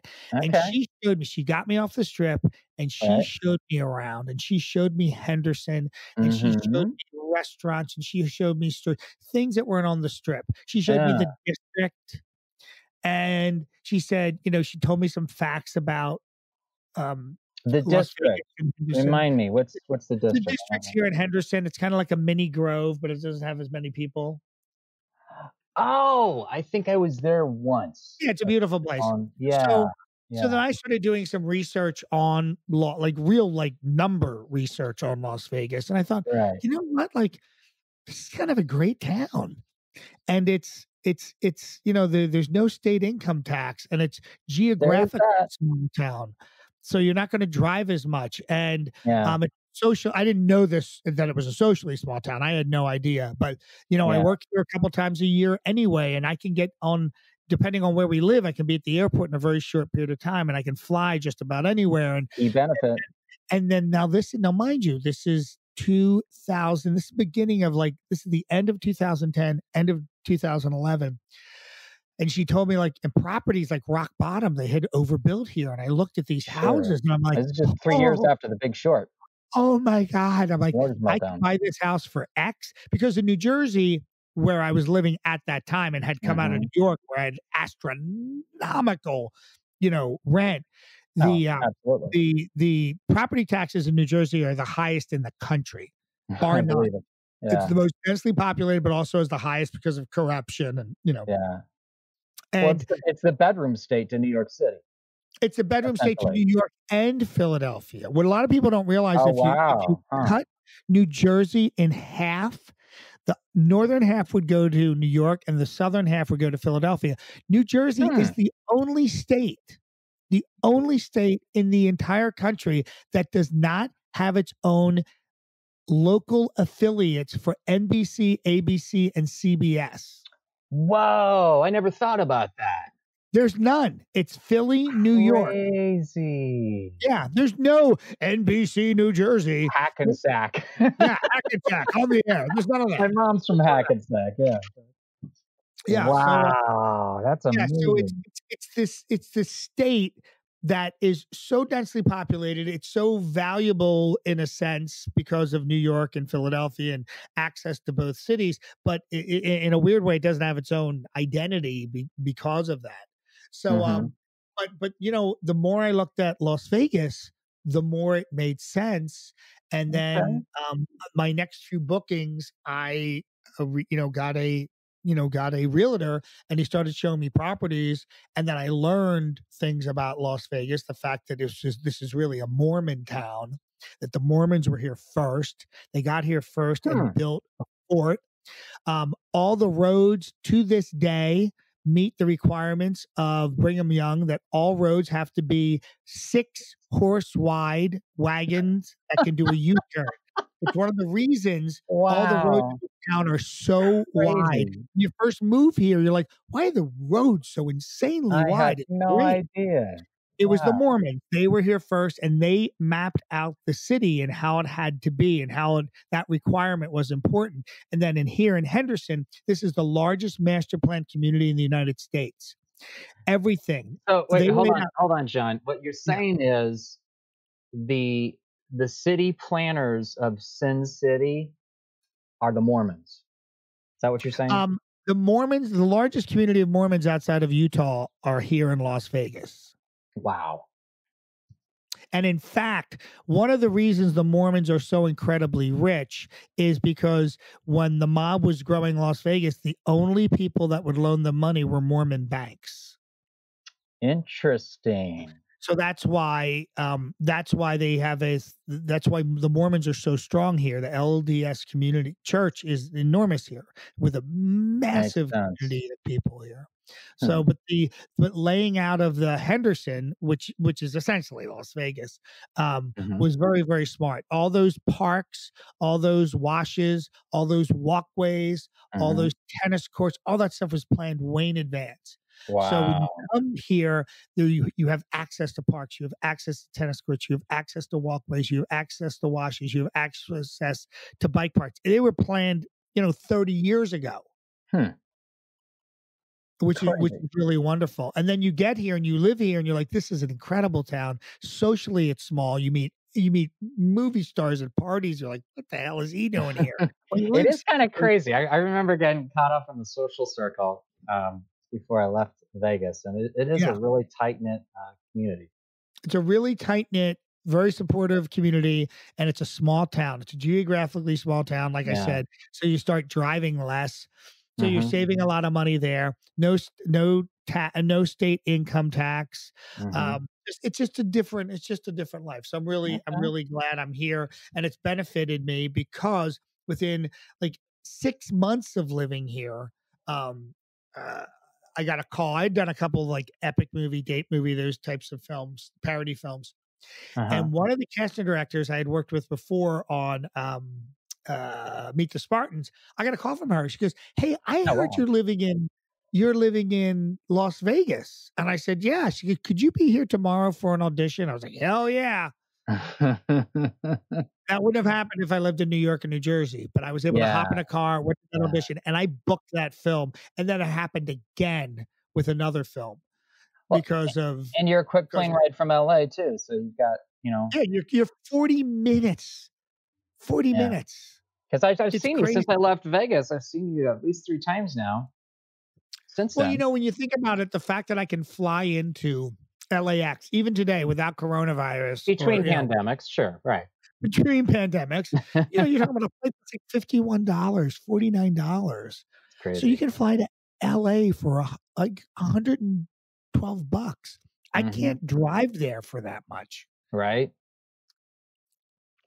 Now, you are well known for Trump, but, and that your Trump successes and accolades, which we'll get to here in a sec, they kind of they kind of dwarf everything else that you've done, which you've Yeah. covered some cool ground. But just can we do like a little tour of the other characters that you do? Is that not to put you on the spot or anything, you know? I always hate that people like come up to me as a comedian, like, you know, tell me something funny, you know, you're an actor, Right. act for me right now. So that said, give us some characters there, Johnny. Like Austin Powers. Especially groovy right on, baby. Yeah. It's me, Austin Danger Powers. Oh, behave.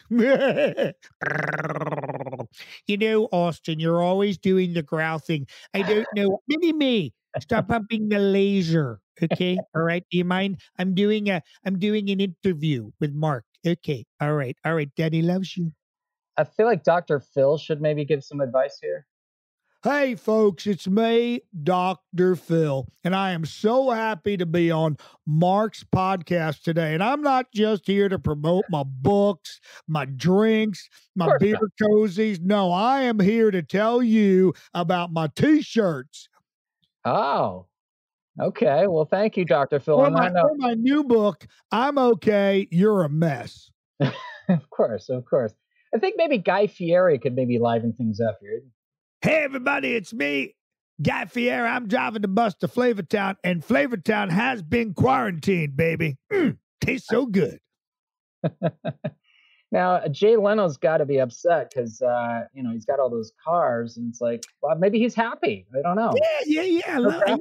Hey, everybody, it's me, Jay Leno. I'm so happy about the coronavirus that I can drive my millions of cars around Los Angeles, and no one's on the roads.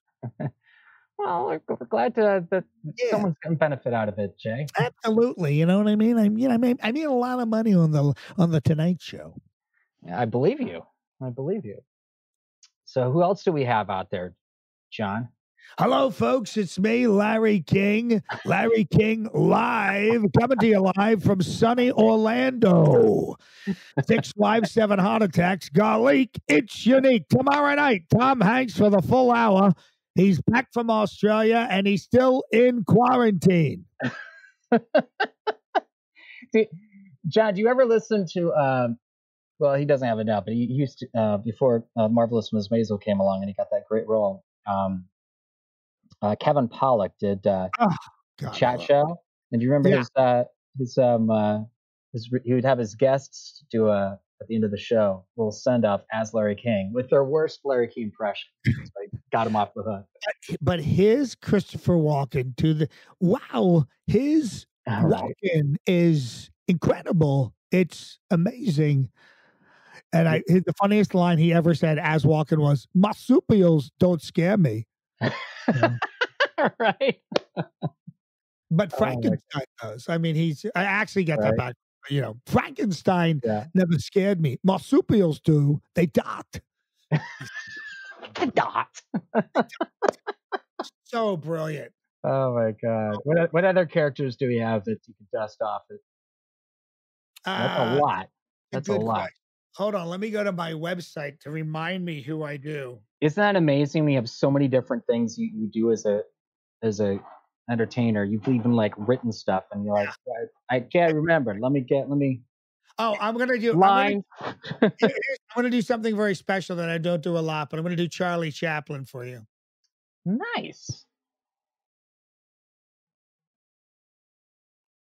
So I just did a great pratfall. You probably love that. It was amazing, John. I think all of our listeners they soaked in the nuances that you contributed to that sound. So thank you. I think I already did Ozzy Osbourne, man. You know? That's right, Ozzy. I love Ozzy. Yeah, Ozzy, man. And my favorite. Oh, hold on. My voice. His daughter's a real sweetheart. I actually through Beecher's Madhouse when I was doing the Lieutenant Frank gig here in LA. There's some house parties I was hired for, and she was actually involved in kind of running a few of them. Absolute sweetheart. So. Yes, hold on. Let me do Sean Connery. My name is Bond, James Bond. Sean, what's the deal? Why do you have such a thing against Alex Trebek? What did Alex Trebek ever do to you? He's such a sweet guy. He's just trying to run. Well, he's a total wimp. Come on, Sean. That's a little unfair, don't you think? No, not at all. Hold on, my good friend Regis Philbin is here. Oh, no. So great to be on the air. I don't know why I left Who Wants to Be a Millionaire. Well, I think people want to be healthy right now, probably want to be a millionaire. Apparently it comes with some good healthcare options. Wow. I'm sure there's a lot of other characters, but we got to jump into the main act here. Yeah, I gotta. Amazing. We need to wrap this up, as they say. Yeah. So I remember the night of the election. This was 2016, and everyone on my Facebook is like going, "Wow!" And out of all of that, concern, I see this post from you where you're like, "Yes, I just hit the pay dirt." I did. I said I hit the lottery. It's amazing. Yeah. Now, a lot of people will ask me this. I'm kind of curious how you respond, because I'm sure you get this question a lot, about how do you personally feel about Trump? What's your politics? Do you agree with him? Do you disagree with him? Oh, my thing is I work for, Fox. I appear on Fox News and I appear on Conan O'Brien. Red Eye, Fox and Friends.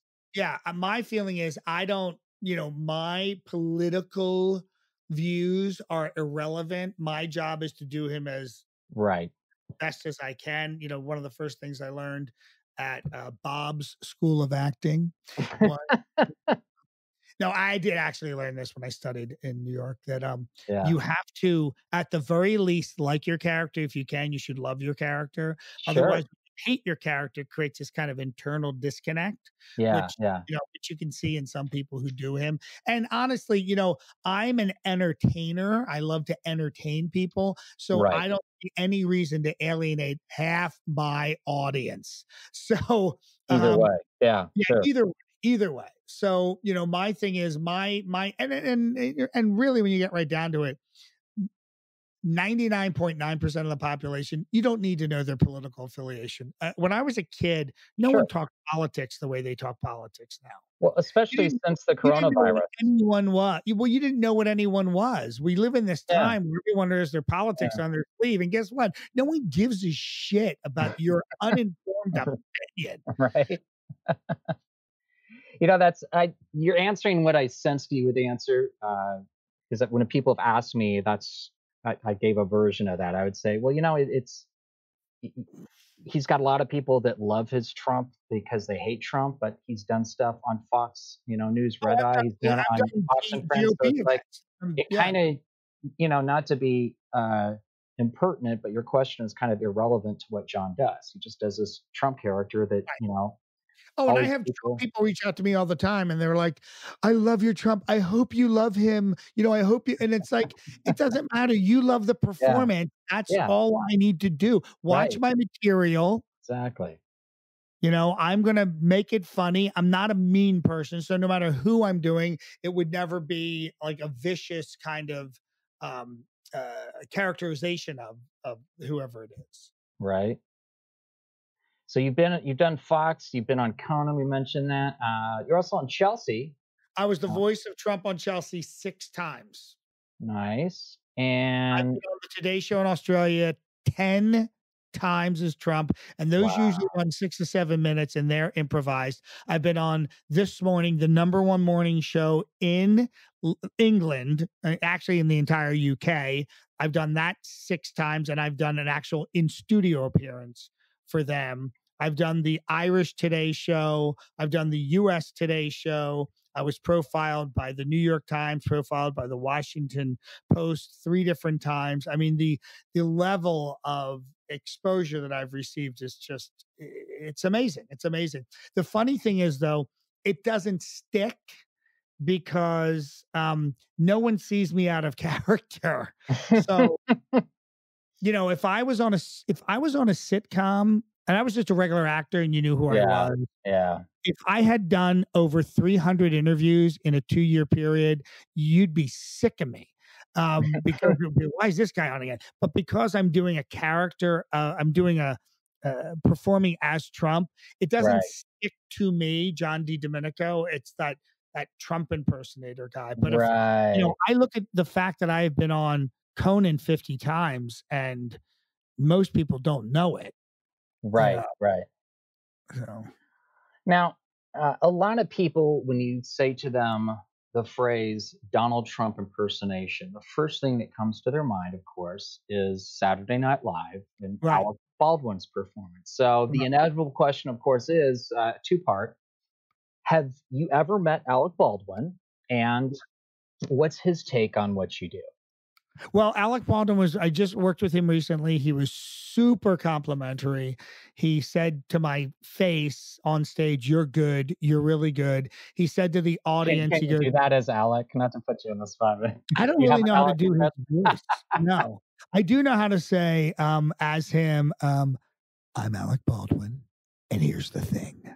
Right? Oh, isn't that a great podcast? It's a great podcast. And my guest today is the recently deceased Elaine Strict. She played my mother on 30 Rock. I don't know if I'm listening to a better NPR or I'm about to have sex when I listen to Here's the Thing, with just his voice, the way he does it. The way he says it, it's so amazing. A master, yeah. You feel like you're in an old-timey radio play. It's crazy. Yeah. It's amazing. He's amazing. He's amazing. But he's been very complimentary. And, I think a high tide lifts all boats. As long as there's somebody out there, Anthony Domenico was doing the President Show.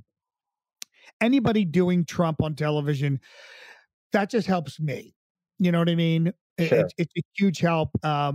People see him. They obviously are not going to get him for an event. So they'll get me for an event. Or in the case when I met him, they got me and him, which was very nice. Now, as I understand it, you were hired to perform at the event, and then on the set list, you exit the stage, and then Alec Baldwin was going to come on, be next. And if it went according to plan, you were just supposed to fuck off because you did your thing, and then Alec goes on and it proceeds. What actually happened? So what happened is amazing. This whole event is for a lot of Democratic politicians in California. It was specifically for an assemblyman named Evan Lowe, who's a rising star in Democratic politics. Okay. And I was just supposed to, just like you said, come up, do the handoff. It was as simple as that.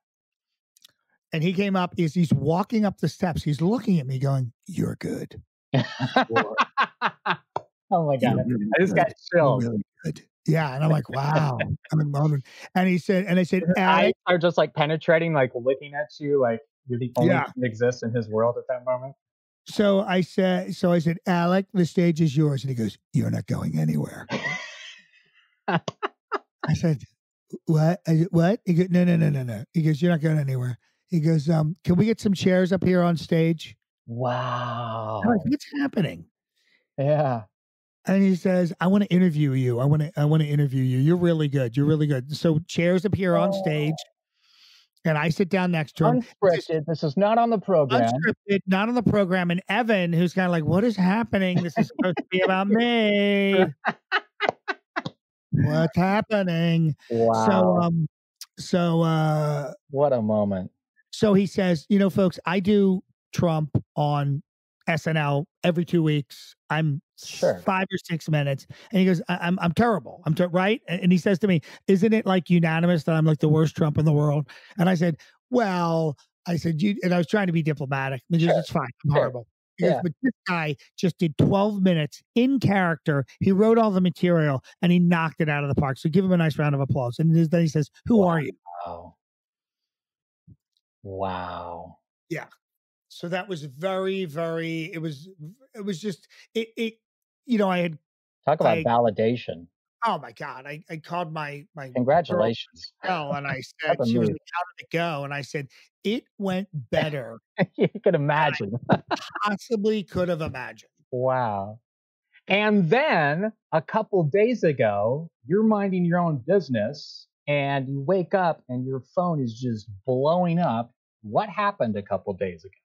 Well, there's I did a viral video, and there's been a couple. I mean, I'm not the only one, but there's been a couple. One's floating around, and one guy and one's floating around. I like the one you did on the border and people are sneaking across the border Oh, wall. that's great. The wall. Oh my Yeah, God. that's an amazing video. We'll throw a link to that one and other stuff that you suggest to me in the So, post for the he was looking. Howard has his own Trump on the show, and he's had obviously had Baldwin on, he's had Anthony and Dominic on, but he had heard about me because one of my videos had gone viral. So he played it and was very, very complimentary.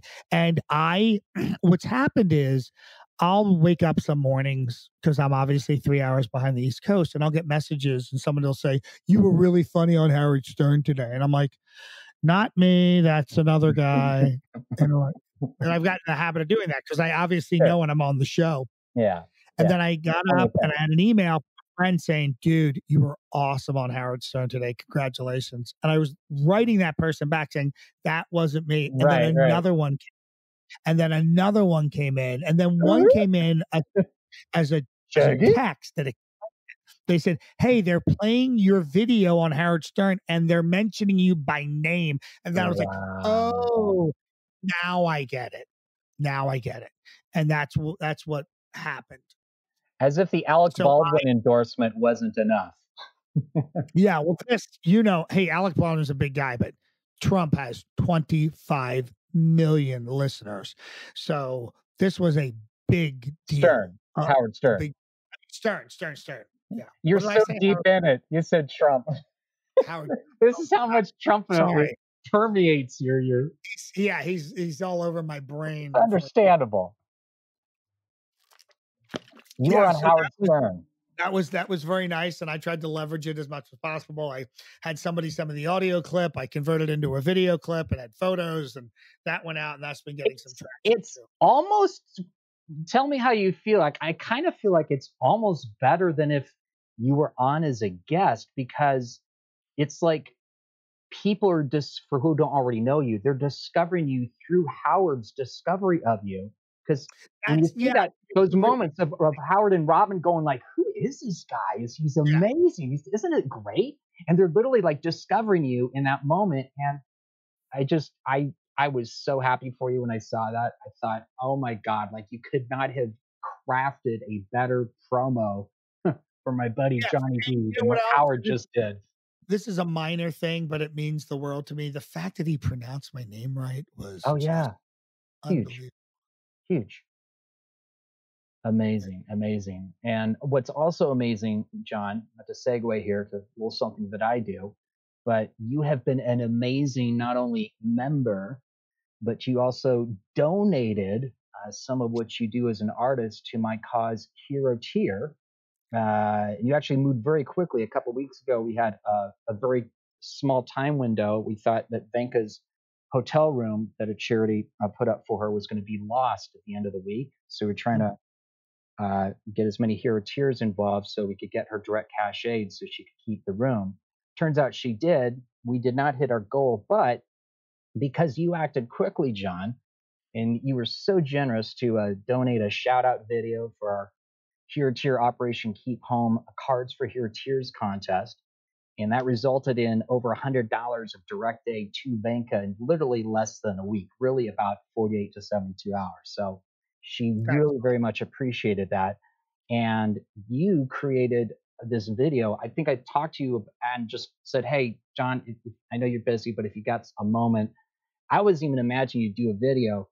Within like 24 hours, you cranked out this great promo video as Trump with your setup that you've got there. You got the flags on either side. You got the presidential seal.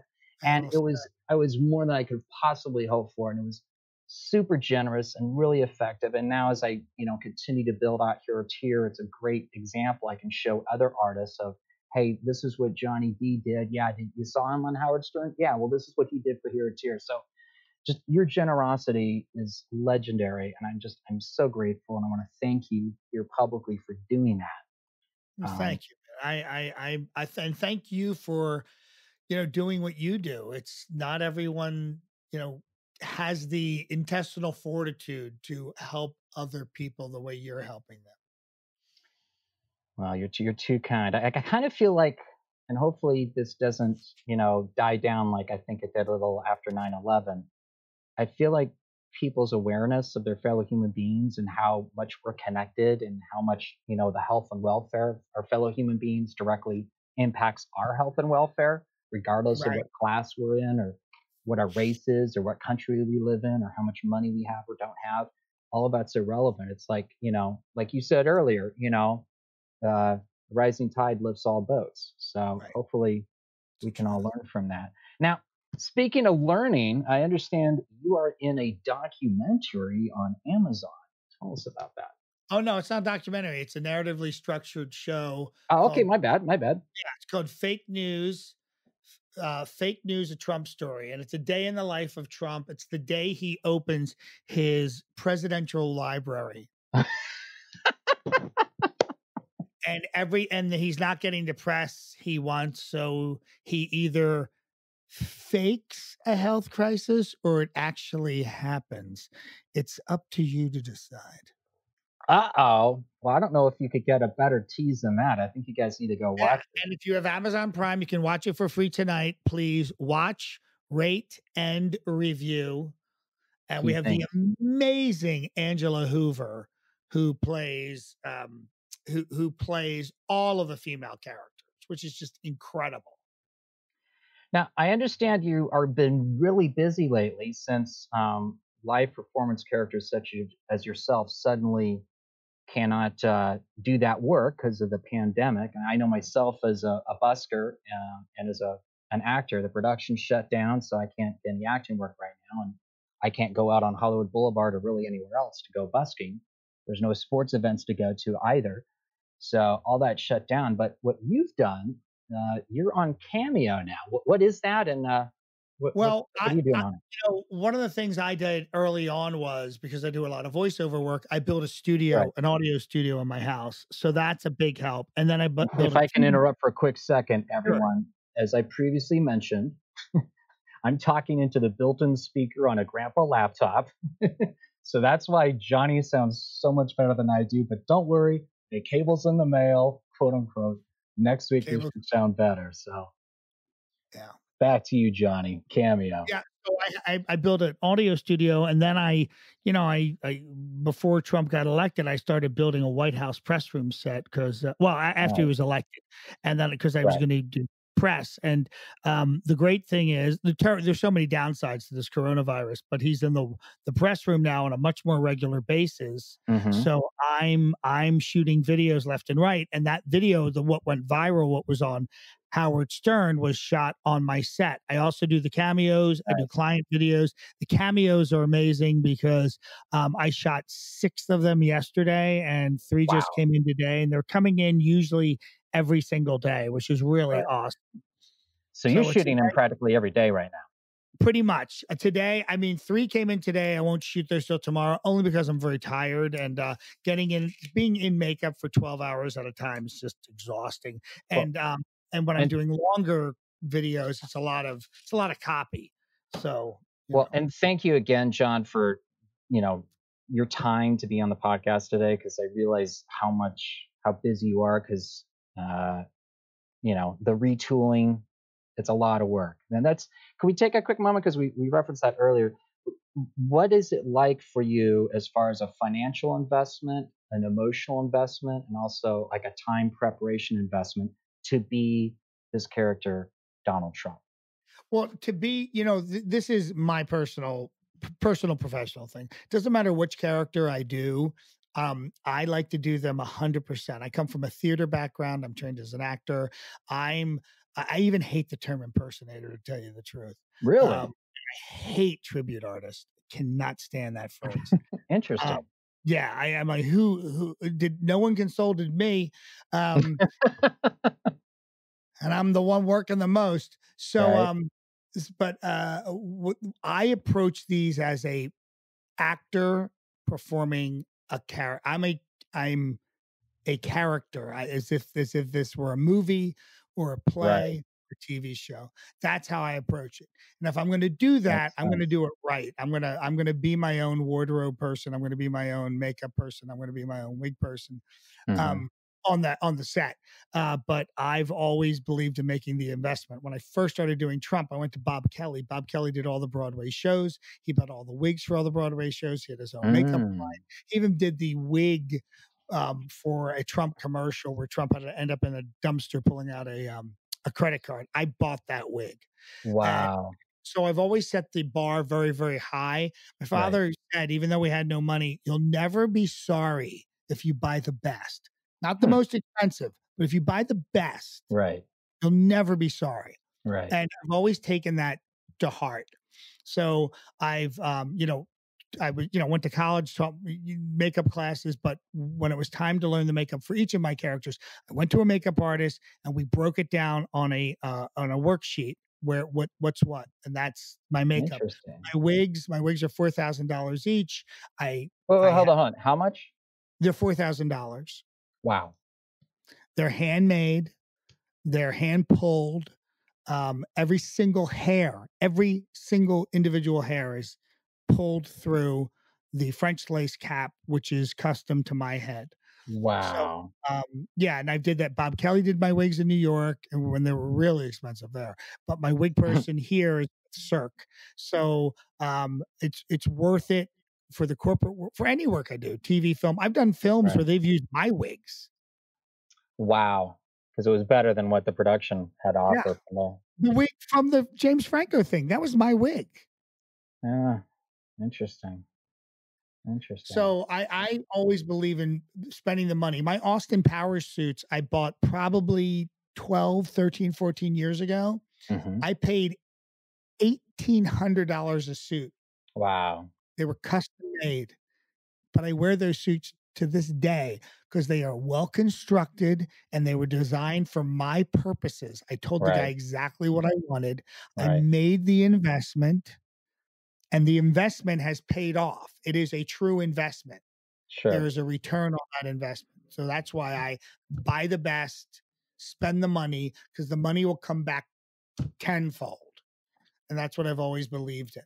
So my ties are Trump ties. My shirts are $125 French cuff shirts. The makeup is not, the makeup is the best makeup that I know how to use, but everything. I have elevator shoes that are very expensive. The suits are the same boxy suits that Trump wears. I found out what kind of watch he wore, and I found a replica of that.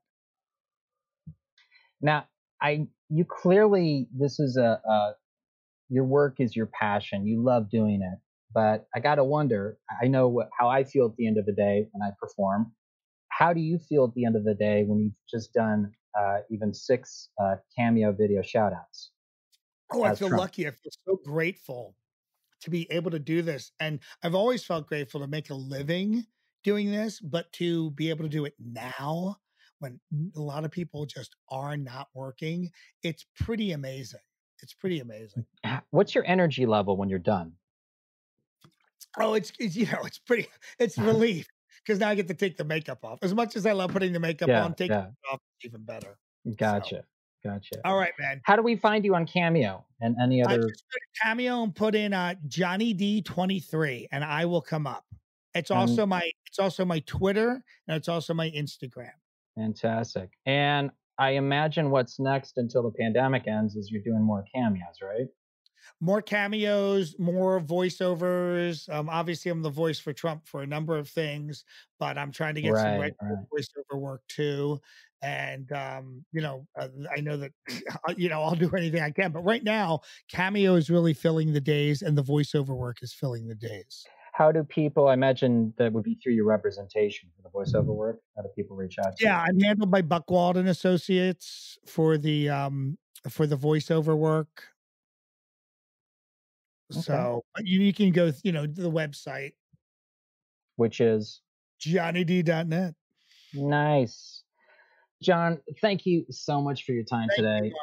Nice to have me. I think this was an invaluable, whether you were a fan of what you do, just kind of get some nice behind the scenes, cool stories, whether you're, a fellow actor, want to know a little bit, behind the curtain, inside the actor's studio, as it were, since we don't have James Lipton anymore.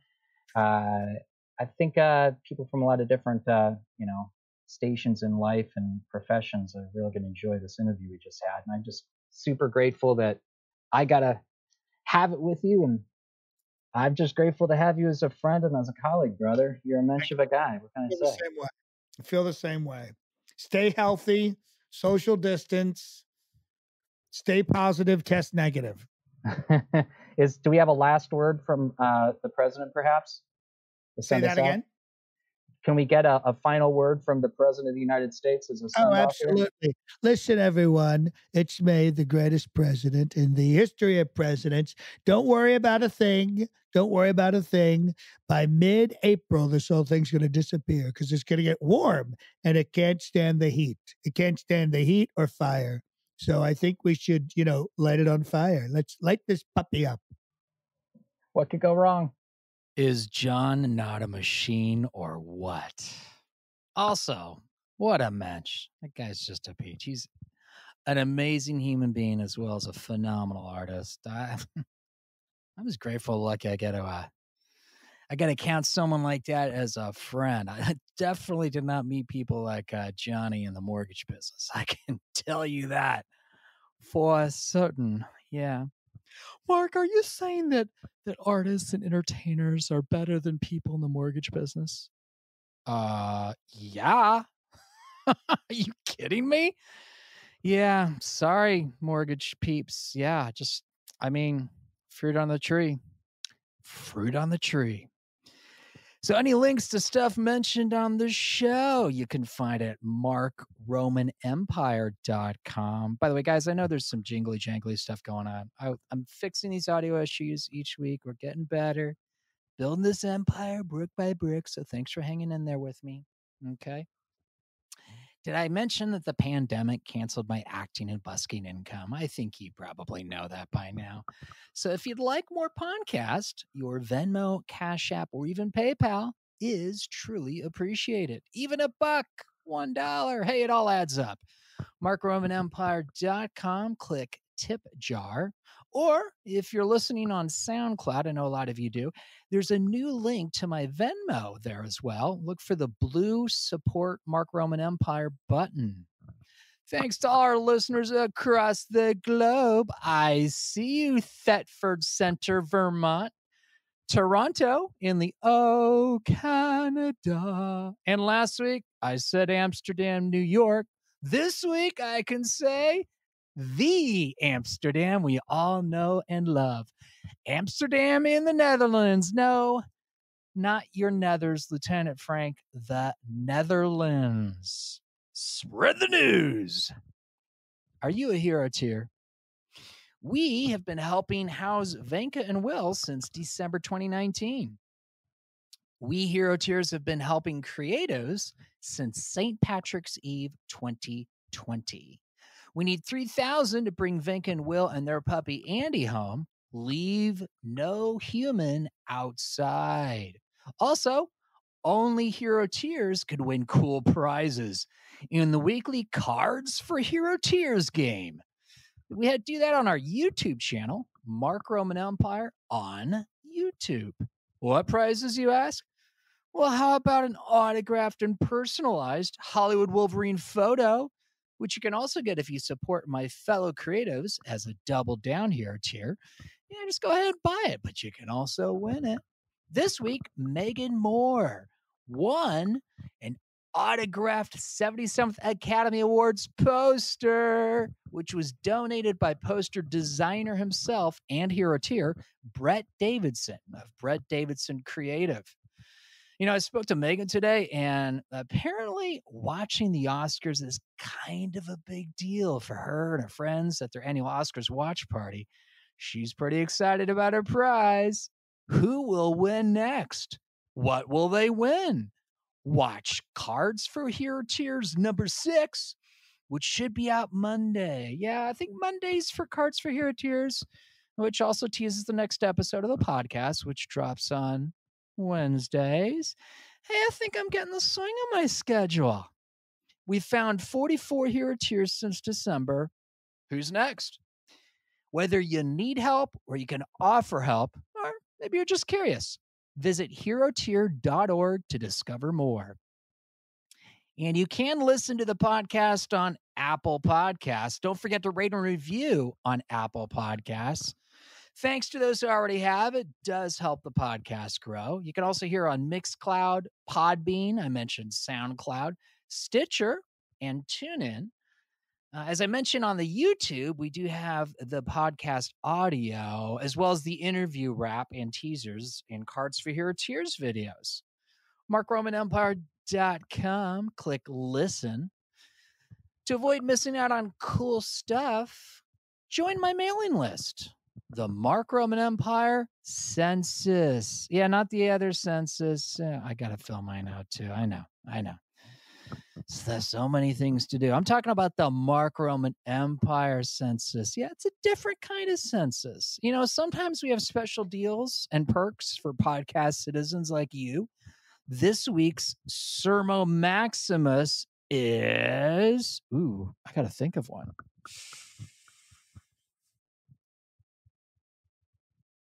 Johnny is Trump, right? Johnny is Trump. That's the Sermo Maximus, guys. So check your email for this week's episodes. Census. But only if you want to win a cool prize to be drawn in next week's Cards for Hero Tears. And if you didn't get it, become a citizen. You go to markromanempire.com, click Census, and that's where you can enter in the Sermo Maximus I just shared with you. I'll share it with you a third time. Johnny is Trump. Twitter at the Mark Roman. Instagram at Mark Roman Empire for the podcast. At Vegas 90210 for Lieutenant Frank and the other characters. Email your questions to me at romanpodmail@gmail.com. I did not check it again this week. I'm going to get to it, guys, but you know, you guys got to write in too, all right? I'd love to have a bunch stack up and then we can get to them in future podcasts because I just might answer them. Who knows? Let's see. Okay, guys, you know what? I'm getting the schedule right here. I feel like I'm getting things dialed in, getting things the way they want to go. There's a lot of stuff I was feeling really busy with, and now I feel like I can breathe a little bit. I just messaged Sammy Obey. You heard him on a few previous episodes. He's got a really cool new comedy show that he's doing on Zoom. So if you're looking for stuff to do, look up Sammy Obeyed. He's got a really cool collection of comics that he's curated. It's like going to a comedy club, a comedy show that's run by the Sammy Obeyed, the guy running for president 2036, the guy who's done comedy 1,001 nights in a row. He set that world record. He's got his own comedy club now. It's virtual, but check it out. Go to our previous episode. I think it's SammyKOComedy.com. I don't know. Shoot me a message. Ask me. Look, Sammy Obeyed. He's on social media. Sammy Obeyed on Instagram. He's got his info there. Sammy's awesome. I love Sammy. Guys, I gave you a big, huge, hearty, packed full episode. Do you like it? I kind of dug this interview. I got a cool one for you next week. Did the interview earlier today. Yeah, it's another Twitter verified who follows yours truly, the Mark Roman on the Twitter. So that'll be the third week in a row next week. So I'm working on 4, guys. Follow me. Can I do it? I got like 40 people following me on Twitter who are verified. It's like Dana Carvey. Let's see here. You ever hear of Barack Obama? Tom Cruise? Ever hear those guys? Yeah. Selena Tan from Crazy Rich Asians. I mean, have I met these people? No, but they're following me on Twitter. I'm just saying. And one of them I never even met. I reached out to this person and I interviewed them today. You're going to hear that person, a verified who follows me on Twitter, next week's episode. Stay tuned. And until next week, remember, it takes a busker. Also remember our fallen buskers, Clownell Monroe, Prince St. Paul, Christopher Dennis, and Alexander Desser. No fear, hero tier. I am the Mark Roman.